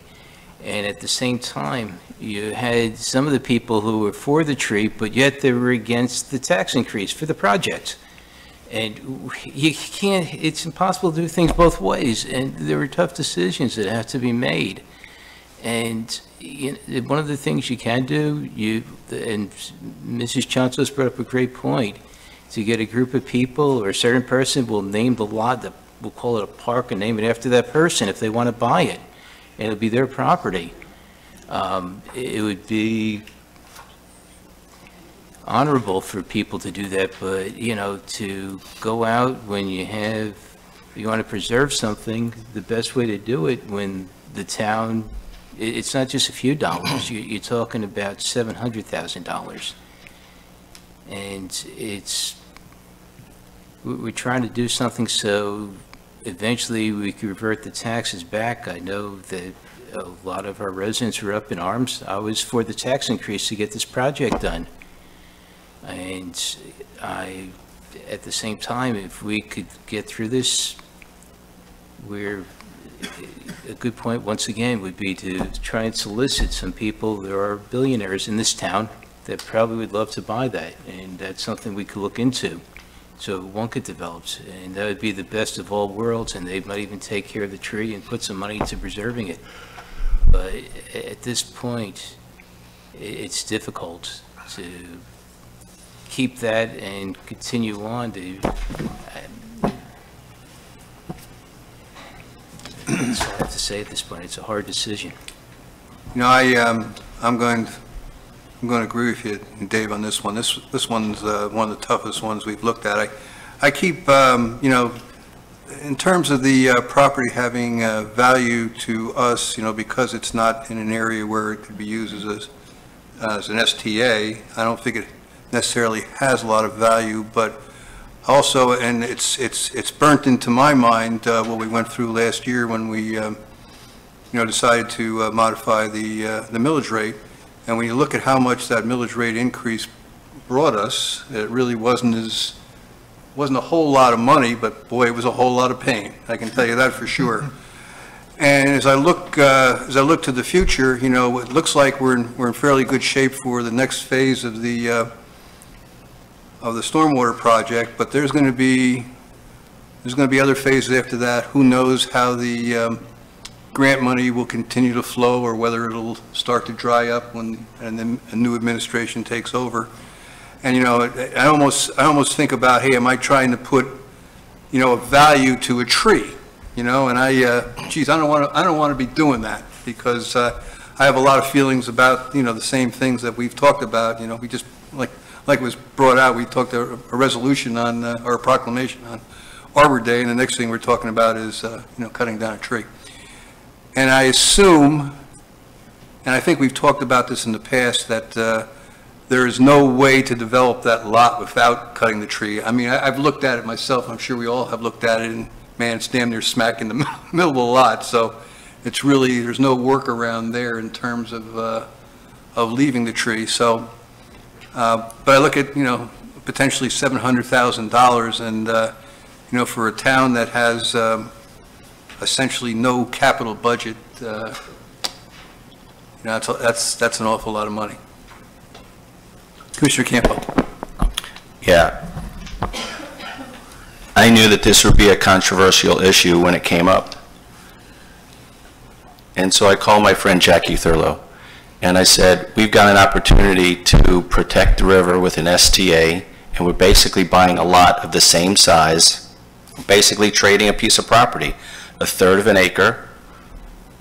That's right now not useful to us for the water filtration, and we're trading it to another spot. We're not just spending the money to blow money. And I remember, Jackie, you said, I don't like it, but I won't fight you. And I took the courtesy and time to explain the situation, because it's a difficult situation. We have a lot of different things that Do not put words in my mouth, James Campo. Do not put words in my mouth. You can say what you believe, but don't you put words in my mouth, ever. That was a conversation that we had. I don't care. Do not quote me on the dais of anything. Okay. I wouldn't have done something as controversial without having consulted with someone that had such deep thoughts on the topic. And, you know, this is a tough action for us to take. No one likes to do it, but at the end of the day, we're supposed to be stewards of the real estate and the money, and I think that this is a trade-off between one piece of property that's very useful for the river, and I think this commission should be proud of all the commitments, all the capital improvements, and all the blood, sweat, and tears that we've been doing in order to improve the most sacred asset that we have is the river. Commissioner Mayfield. Yes, I think I said this at the last meeting when we talked about this, but this isn't something I support right now. You know, we have very few amounts of public land in Sewalls Point. It's hard to come by, it's valuable, and of course, there's the tree on it. And, you know, the real estate is such a valuable asset right now, and cash is less valuable right now. So it just doesn't seem like the smartest trade when, in particular, you know, we are able to meet the short-term demands for these projects. So I won't vote for this one. Okay, do we have any other commission comments? No, I'll move approval. Second. Please call the roll. Commissioner Campo? Aye. Vice Mayor Kurzman? Yes. Mayor Tompeck? Yes. Commissioner Pender? No. Commissioner Mayfield? No.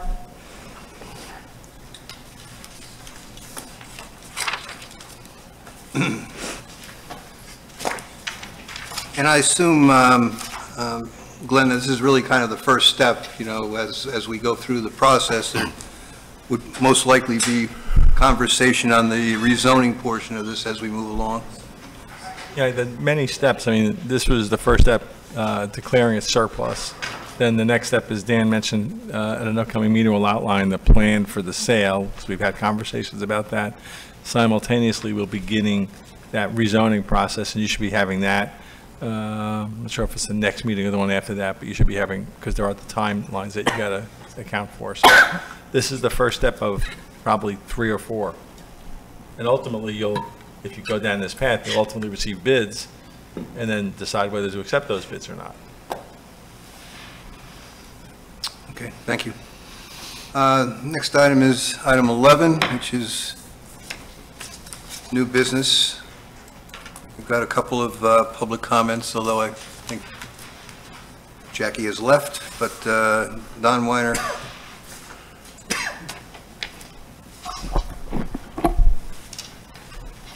Weiner, before I forget, if you would return those copies of the newsletter, they're all I got. Just give them to April, and she can leave one in Town Hall in case anybody wants to come and look at it.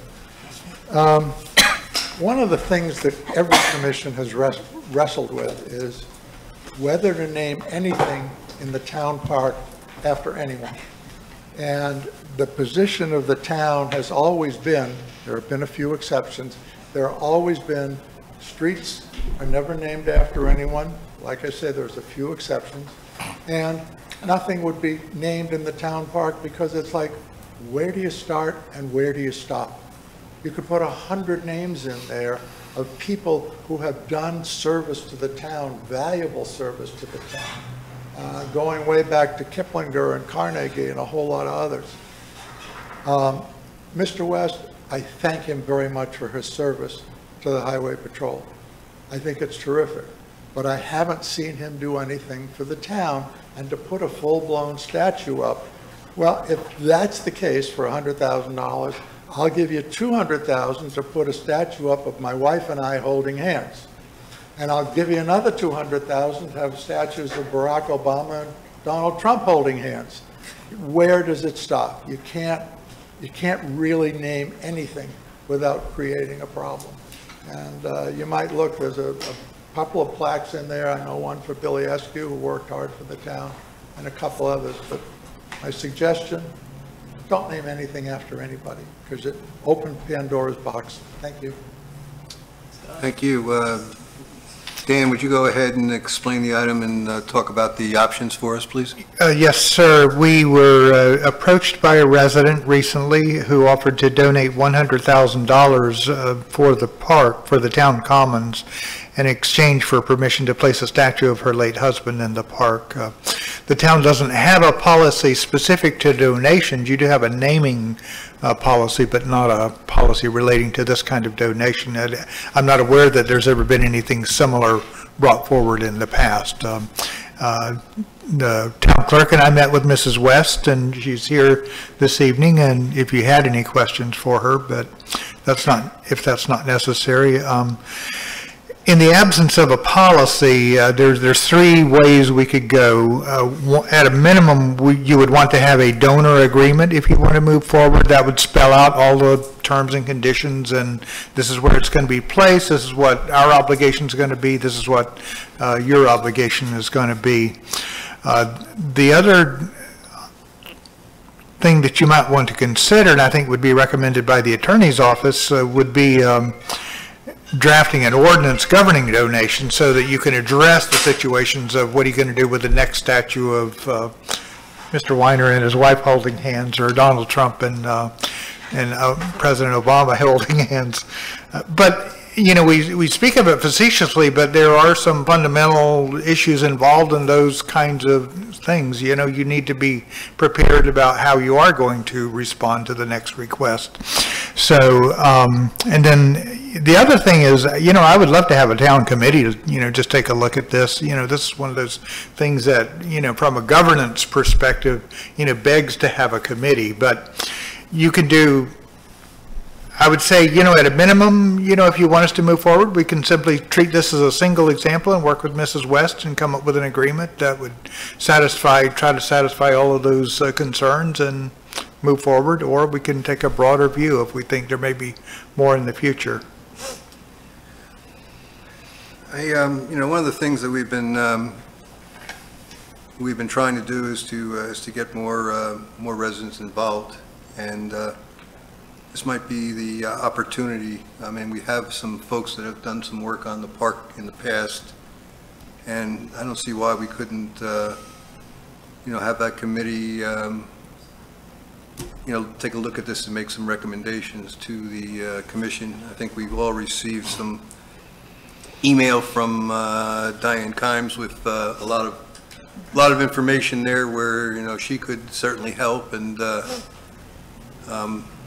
like I said, give the folks some opportunity to be part of the process here rather than just for us to make decisions. Vice Mayor Kurzman? Yeah, I was going to suggest also that we probably have Diane Kimes get some more information for us and get her input and see where it goes from there. Or how would you like to have a statue over on 7 Heritage? We could definitely do something there. We could even name the park after him over there. I think that kind of educational. Could you come up to the podium, please? To the podium.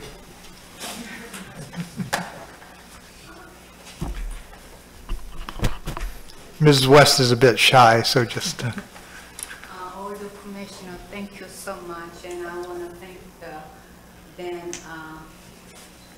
Mr. Hudson, Apple STEM Stadium, and I especially thank you, and thank you for helping me to come here and speak about my husband. I think what I'm trying to say is there's a lot of doctor, architect, you name it, very prominent people been live here. But I don't believe any state trooper lived here since '87. And so I think the statue make with a head and uniform gun, and my husband is around 6'1" feet tall or a little taller, I'm not sure, but I think a kid's gonna be real admire, and I think that's very educational for the kids also. But there's so many doctors, Dr. Henderson or Joe, it's so many doctors where kids, my father's doctor, so what's so special? A trooper is, I think it's different. I really think it's good for the kids too. It's a lot of kids here these days. A long time ago, we didn't have that many kids. But I think this park's very more busy, I don't know to say, but if you all commissioner consider, I really appreciate it. I don't know what else can I say. Thank you. Thank you. Thank you. Thank you. Okay, so I think what we should do is to provide Mr. Hudson with some direction here. Any other comments? Commissioner Campo? This is a no-brainer, okay? We don't have to make it more complicated than we need to. Finally, rather than people saying that, the town should spend money, this is a resident that wants to make a contribution. I think we should keep it as simple as possible. Thank you for the honor. Thank you for the story. It's what history is all about. And I think we should keep it simple and let the town manager work on this isolated situation rather than turning it into a 12-volume, multi-episode. This is very gracious, and I, for one, really appreciate the respect that you're showing us.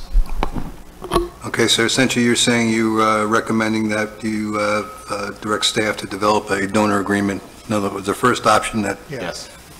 Anybody else have any comments or input? I concur. Commissioner Mayfield? Yes, I was surprised by this. I was happy to see this. The playground needs maintenance, somebody being generous, donating that amount, I think that's awesome. I think there are a lot of opportunities. I love your idea and I love your explanation. I personally do not think that individual statues are the way to go. I think we're small, more of an opinion aesthetic thing. It has nothing to do with the role your husband played, and I think there are other ways to honor. That's just my personal opinion. I think that it's a bit of a slippery slope with individual statues. So I wouldn't recommend A at this point. It would have to be discussed in more detail. I do like the idea of a committee. I think this is a committee that people could really get on board with. So thank you, Mrs. West. And that is how I feel. Okay, so we're not giving any good direction here at this point. I kind of think that it would be very nice to just handle it as a donor agreement, but what happens 6 months from now when the next request comes in? So it sounds to me like Well, that should be part of the donor agreement, Well, I think we're talking specifically about a donor agreement with Ms. West here, right, Mrs. West? Yes. Have parameters? It does, but, you know, would every agreement be the same, essentially, or, Well, they would certainly all come before the diocese. okay. Well, what's the pleasure? Dave, you want to weigh in? I would let Mrs. Kimes look into this and see what she comes up with, or, like I say, Seven Heritage is still available. We could definitely do that, but I just... Well, can we agree to have Mr. Hudson develop a donor agreement and get some input from Diane Kimes? Would that work for everybody? Sure. Yeah, that would work well. Okay, very good. Next item is staff comments. Oh, I have something for you. Okay. Oh, not that.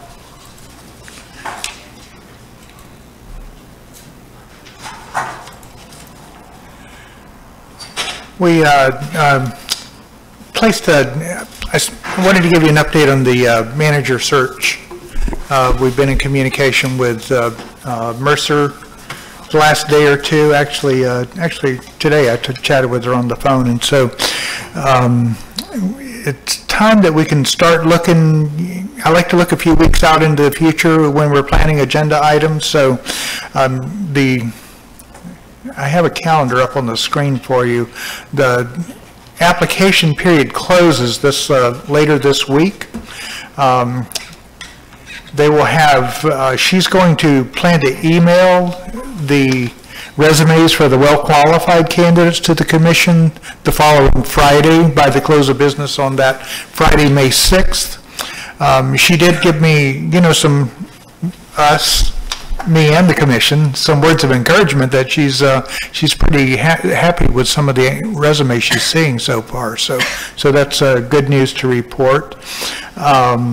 The question is, would you be prepared then the following Tuesday to choose the finalists? You have a regular commission meeting on Tuesday, May 10th, and we could incorporate that into the Tuesday regular meeting if you would like. So if you feel that like that's not enough time for you to speak with her, she does encourage you, when you get them and have questions, please just call her directly and she's happy to chat with you.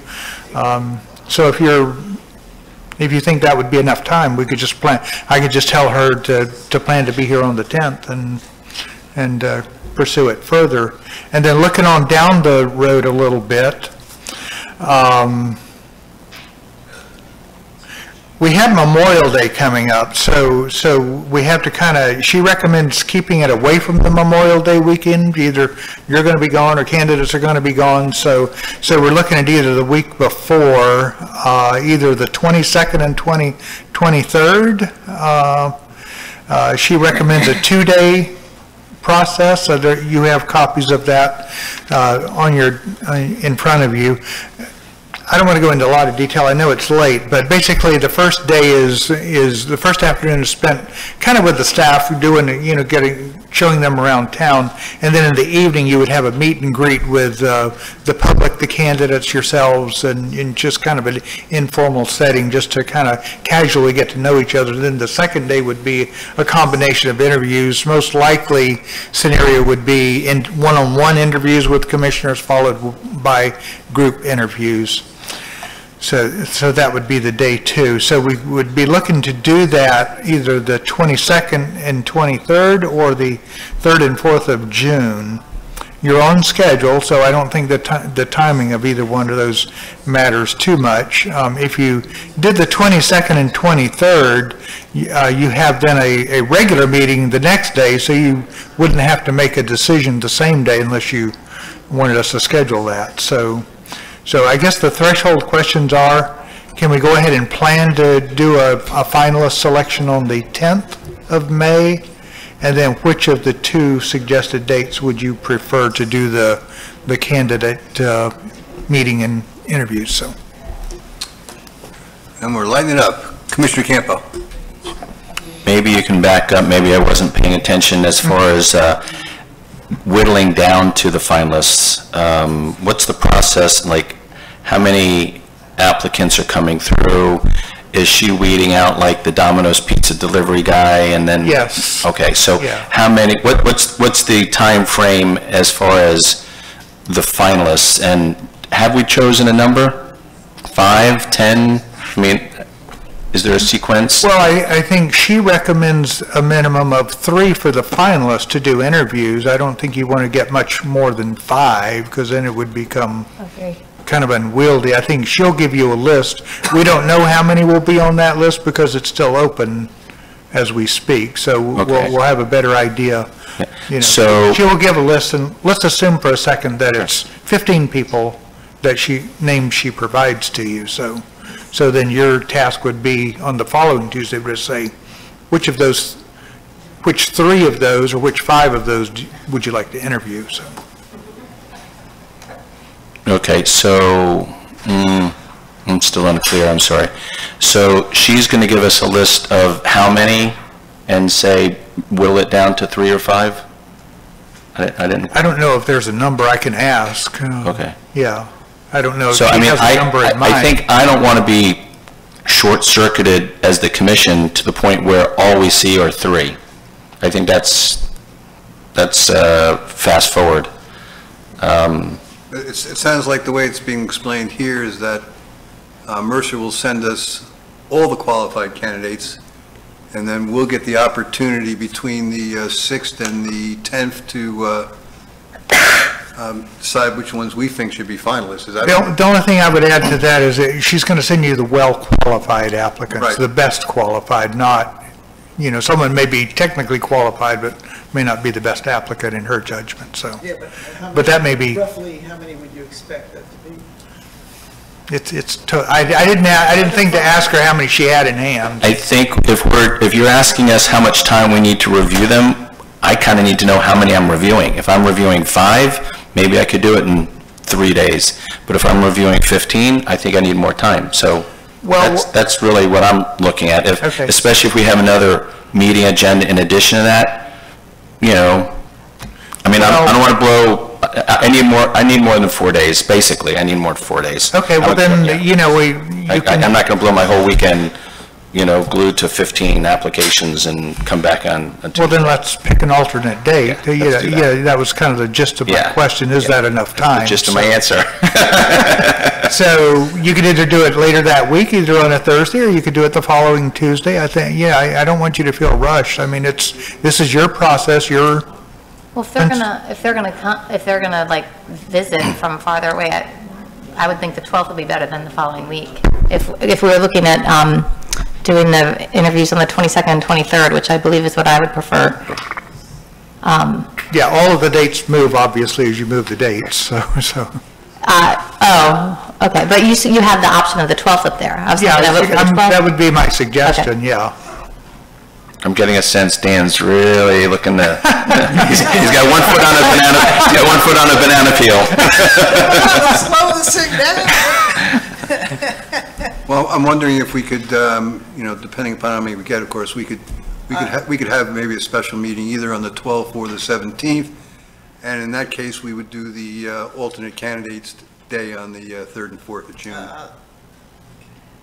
Is that? No, it's fine. I'm just going to say that I'm still a pretty strong proponent of having some kind of quantitative data, other than just a chat, to make some decisions on this person's writing ability, their personality assessment, I thought that was part of it. I thought you were going to talk to her about it. I have spoken with her about that specifically, and she does intend to include that as part of the evaluation process. She will do that probably on the 3 finalists or the 5 finalists, whichever number you settle on, not on all of the candidates, so if that's satisfactory. It's fine. So. I think we did it for the last 10 or 20 the last time. And let's also remember that folks that are not familiar with the process, that will show up, the last night and want to have us redo the whole thing. So I guess we're going kind of freestyle here, Mr. Mayor, but what are we doing to communicate this? And I know this is something that you felt strongly about, and you're the one that's going to get the heat. What do we need to be doing as far as telling, the community, hey, we're getting close to this process, and tune in and, pay attention, because the number of people that show up at the last minute and come up with information that's inaccurate, it's something that we want to avoid, let's just say. Yeah, I thought that when we initially talked with Donna, that the consensus was that the meet and greet was the best way to get the residents involved. But I have no problem in doing it in a different fashion if you folks have any suggestions.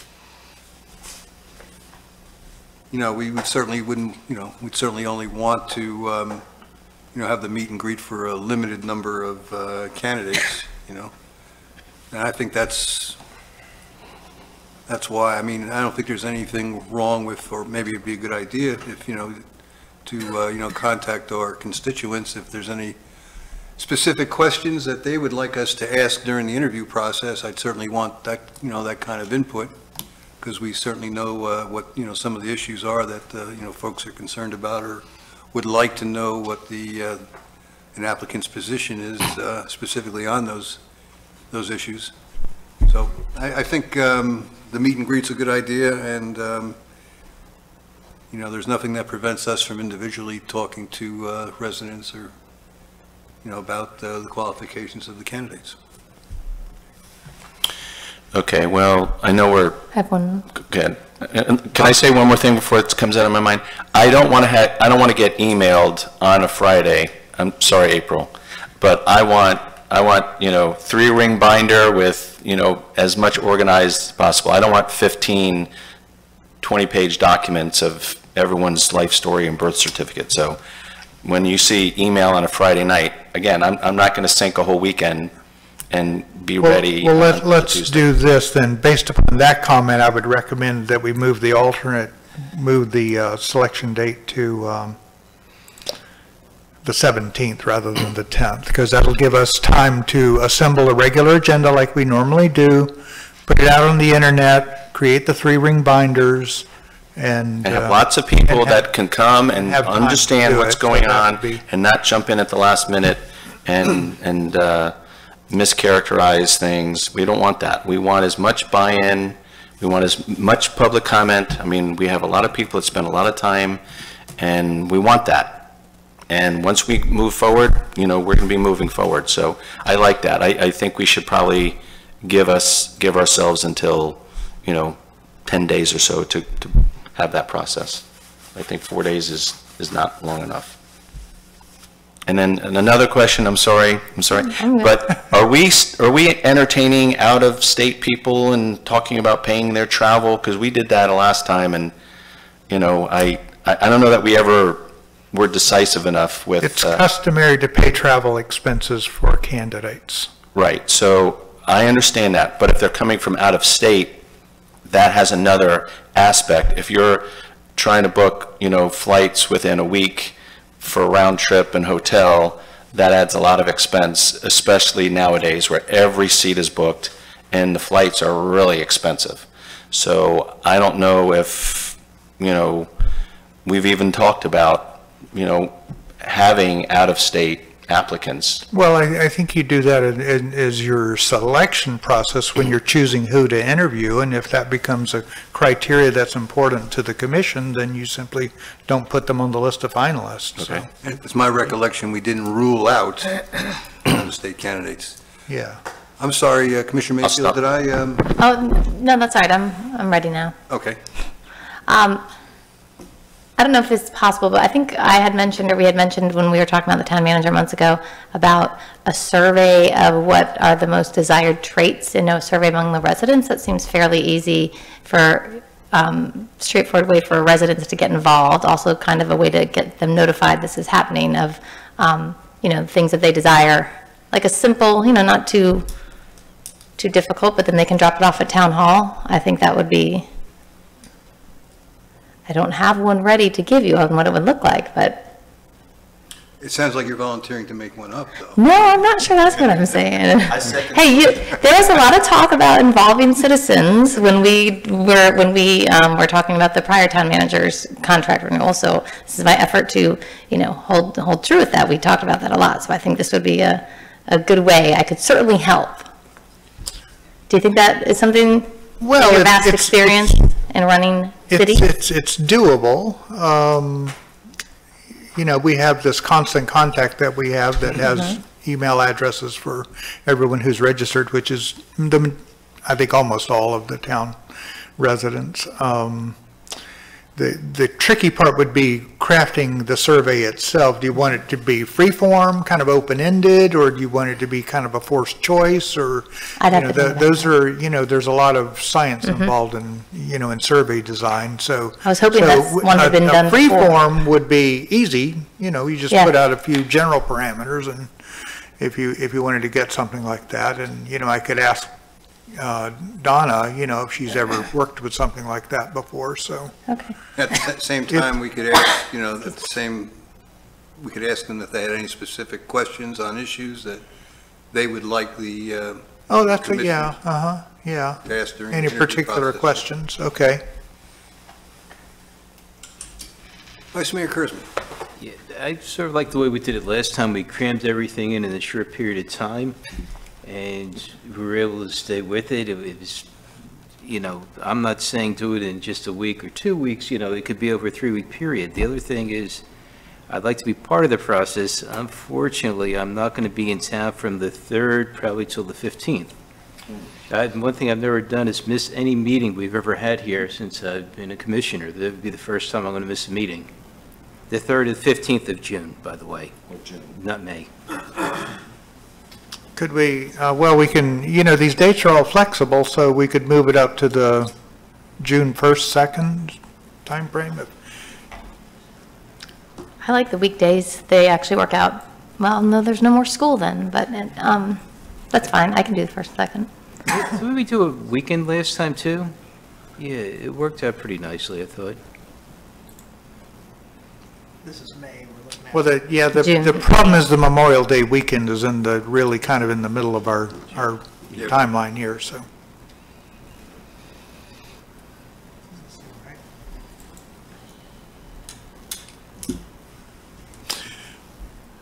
Let's start with the date. Yeah. She'll have the finalists. She'll have the finalists for us on the 6th. Yeah. So that's one given.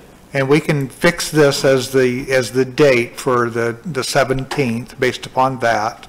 And then that gives us time to fine-line the, I would like to get it done before Commissioner Kurtzman goes on vacation, so. Okay, so then we have a begin date and we have an end date. Yeah, okay, so if we work on that, kind of the two ends of it, that's still, if we make the decision on the finalist, that gives 2 full weeks for Donna to do the background checks and the HR, and also all of this time, if you want us to do the survey, the citizen survey also, then there's plenty of time in there to do that and compile it, so. And it would give it time for travel arrangements. Yeah, travel arrangements, and if we lock in these dates tonight, anybody who thinks they might be traveling, can go ahead and lock in those dates, so. Yeah, I like those dates. We have a lot of stuff going on, so Yeah. it would be nice to. Yeah. So am I hearing then, I'm hearing the 17th for the, choose the finalists, and then June 1st and 2nd to do the individual interviews. Right. Okay? Mr. Fender, you have something to add to that? I will say that my button's pressed for the next conversation, but I'll be out of town the 11th of June through the week of the 11th through the 15th-ish, whatever that week is. I can't tell you. Of June. Of June, yeah. So I think this will all be done by then, but just so you know, I'll be in Alaska, so it won't be very handy. Okay, I think. I'm sorry, just say the 11th through, Yeah. Yeah, okay. 11th to the 18th. Yeah, we will have to negotiate a contract in that time frame in there somewhere, so. Yeah, just trying to help us plan. Okay. It'll be hard for me after the. Okay. Okay. So then what specifically would we be doing on the 17th? We would be taking the finalists from her, from Donna, and then if any of us had like a real strong feeling, hey, I think we missed one, we might add it in. And is that basically what we would do on the 17th? No, I No, think what we're doing on the 17th is she's going to send us all the qualified candidates on the 6th, and on the 17th, we're going to narrow that down to whatever number of Okay. finalists we want. Yeah. On the 10th? No? No, that one. No, you're not, is the at 10th is time. off the table. The 10th is off the table. Yeah, we're only dealing with the Right, okay. with the alternate date at this point, sorry. That's okay. The normal procedure in selecting finalists is each one of you, let's say, each one names 3 people that you might like to interview. Okay, when you put all of those together, you're going to find that a bunch of them are the same individuals, and maybe it ends up being 5, when you get everybody's tally counted. And so that's, it's a pretty straightforward process. Right. And Donna can help walk you through it too, so. Okay, so that's what we're going to do on the 17th. We're going to take the list of, I'm just going to say hypothetically, 20 well-qualified candidates, and we're going to narrow that down to 3 or 5 that you want to interview. Okay? Okay? Yep. Right. All right, any, And, well, I did, yeah, one, John, I know that was a long staff comment. One final thing on the ribbon cutting, we do have that set up. We're going to meet here and do the formal part here, and then we'll also have a tram courtesy of the city of Stewart to run people down that haven't seen it for some reason and want to go take a look at it. This is We have Thursday. Thursday, 10 o'clock. Thursday at 10 o'clock. So we're actually going to be cutting a ribbon? Well, we're searching for ribbon and scissors right now, so Chief knows where it I is. think we've got multiple ones on order now, so. Chief's got it in her utility belt. Okay, we have any, I'm sorry. We're debating who gets to hold the ribbon, so. Okay. Could I just ask, Glenn, did you have a comment as the staff? I was only going to ask, I'm assuming that on the May 17th, when you're narrowing down, that you don't need me here for that. Happy to be here, but That's I'm my not sure you're going birthday. to. You should be here. I'll bring a cake, but if you're going to be going through and Whose saying, birthday? from these 20, we're picking 5, I think you're wasting actually your money to have me to sit here while you're picking. I don't have any say in that process. Agree. Yeah, I agree. Well, my question would be, with your vast experience in South Florida, and, you run across people, and I think that it would be valuable for us to have you more included somehow in that process. I mean, you probably work with more town managers than all of us, And I think So how do we get I'm that? sorry for jumping in, but if you want to, when you get your candidates, you're looking at the resume, he's available by phone anytime. Okay, that's what we could If I know do. anybody else, certainly, I've certainly spread the word. Anybody that I know, I've let them know you're looking. So I've put the word out there. These are former friends, or soon-to-be former friends of Soon to be yours? former friends. And then also for my calendar purposes, for June 2nd, when you interview people, would you like me at that one for the interview process? That to me is a more normal time to come because there could be questions, but I don't want to not show up when you expect me, or I don't want to show up when you don't. So no on May 17th, and I'm seeing not this still- on June 2nd. Is the 23rd still, Yeah, because question issues. should that still be highlighted? Like Right, questions make you can sure. get. Don't worry. Okay, we're down to No, that's commissioners' going to comments. come Very off. want to do one That's more. all going to This come is off. 11. Dan, I know we've already been over this, but I just wanted to try it one more time because I got a little distracted there. The breakdown of sequence from 20 down to 5. Yes. I'd like to throw it out. We don't have to do it. I'm not passionate about it, but I think it makes a lot of sense to take 20 to 10, get quantitative data on 10, whittle the 10 to 5, interview from the 5, right? I just think if you don't get quantitative data on a big enough pool, you may be making a decision to get to 5 on a set of criteria that may not be quantitative enough. In my mind, that's just my perspective. Okay, I mean, that would, if you, just on a purely practical basis, I'm not saying it's good or bad, but it adds a step. It does Okay, add a so step. it'll add a I get step, it. you know, which adds time, so, but that's the commission, this is your process as a commission, so you get to, you know, spell out idea. all the details, so. What if we just asked her to whittle it down to 10, and then she could just, you know, give it to them, and then we would go from there, as opposed to doing the whittling from 20 to 5, she could just give us 10. Well, what I'm point is I would like to see Oh, yeah. 8 on 10 is what I'm saying. not Okay, on 5. and then Okay. we could do the, Yeah, I think that's a way of managing it and keeping the Yeah. timeline steady, so. Yeah. Okay. Is there a reason for us to ask Donna to be at the May meeting, the May 10th meeting, so we can have some procedural type questions like this? Because, you know, we're putting Dan in this position, and he's not really Well, I think Donna should be here, yeah, for the, on the 10th. It's just a regular commission meeting. instead of the 17th? In addition to. In addition. 17. Oh, yeah, we can ask. I mean, I think it's time to kind of brush up on things and have her Yeah, give us our okay. game plan and say, you know, this is what I found, and people are really interested in, you know, having, you know, ping pong tables as part of a benefit, or, you know, I mean, we need to kind of get briefed a little bit, I think. Get her, I think so. Commissioner Mayfield? That was from before. I think.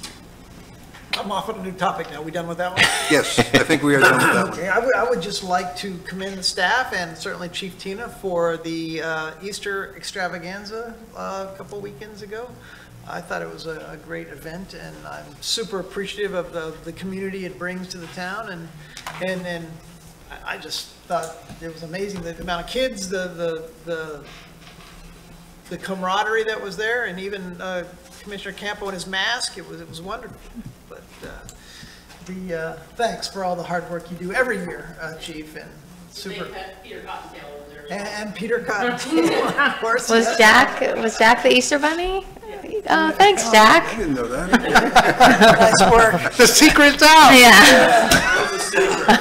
I didn't know either until just now. No, it really was a nice event, and we appreciate you holding off the rain just long enough. Yes. It was tight. You have any other? Commissioner Campo?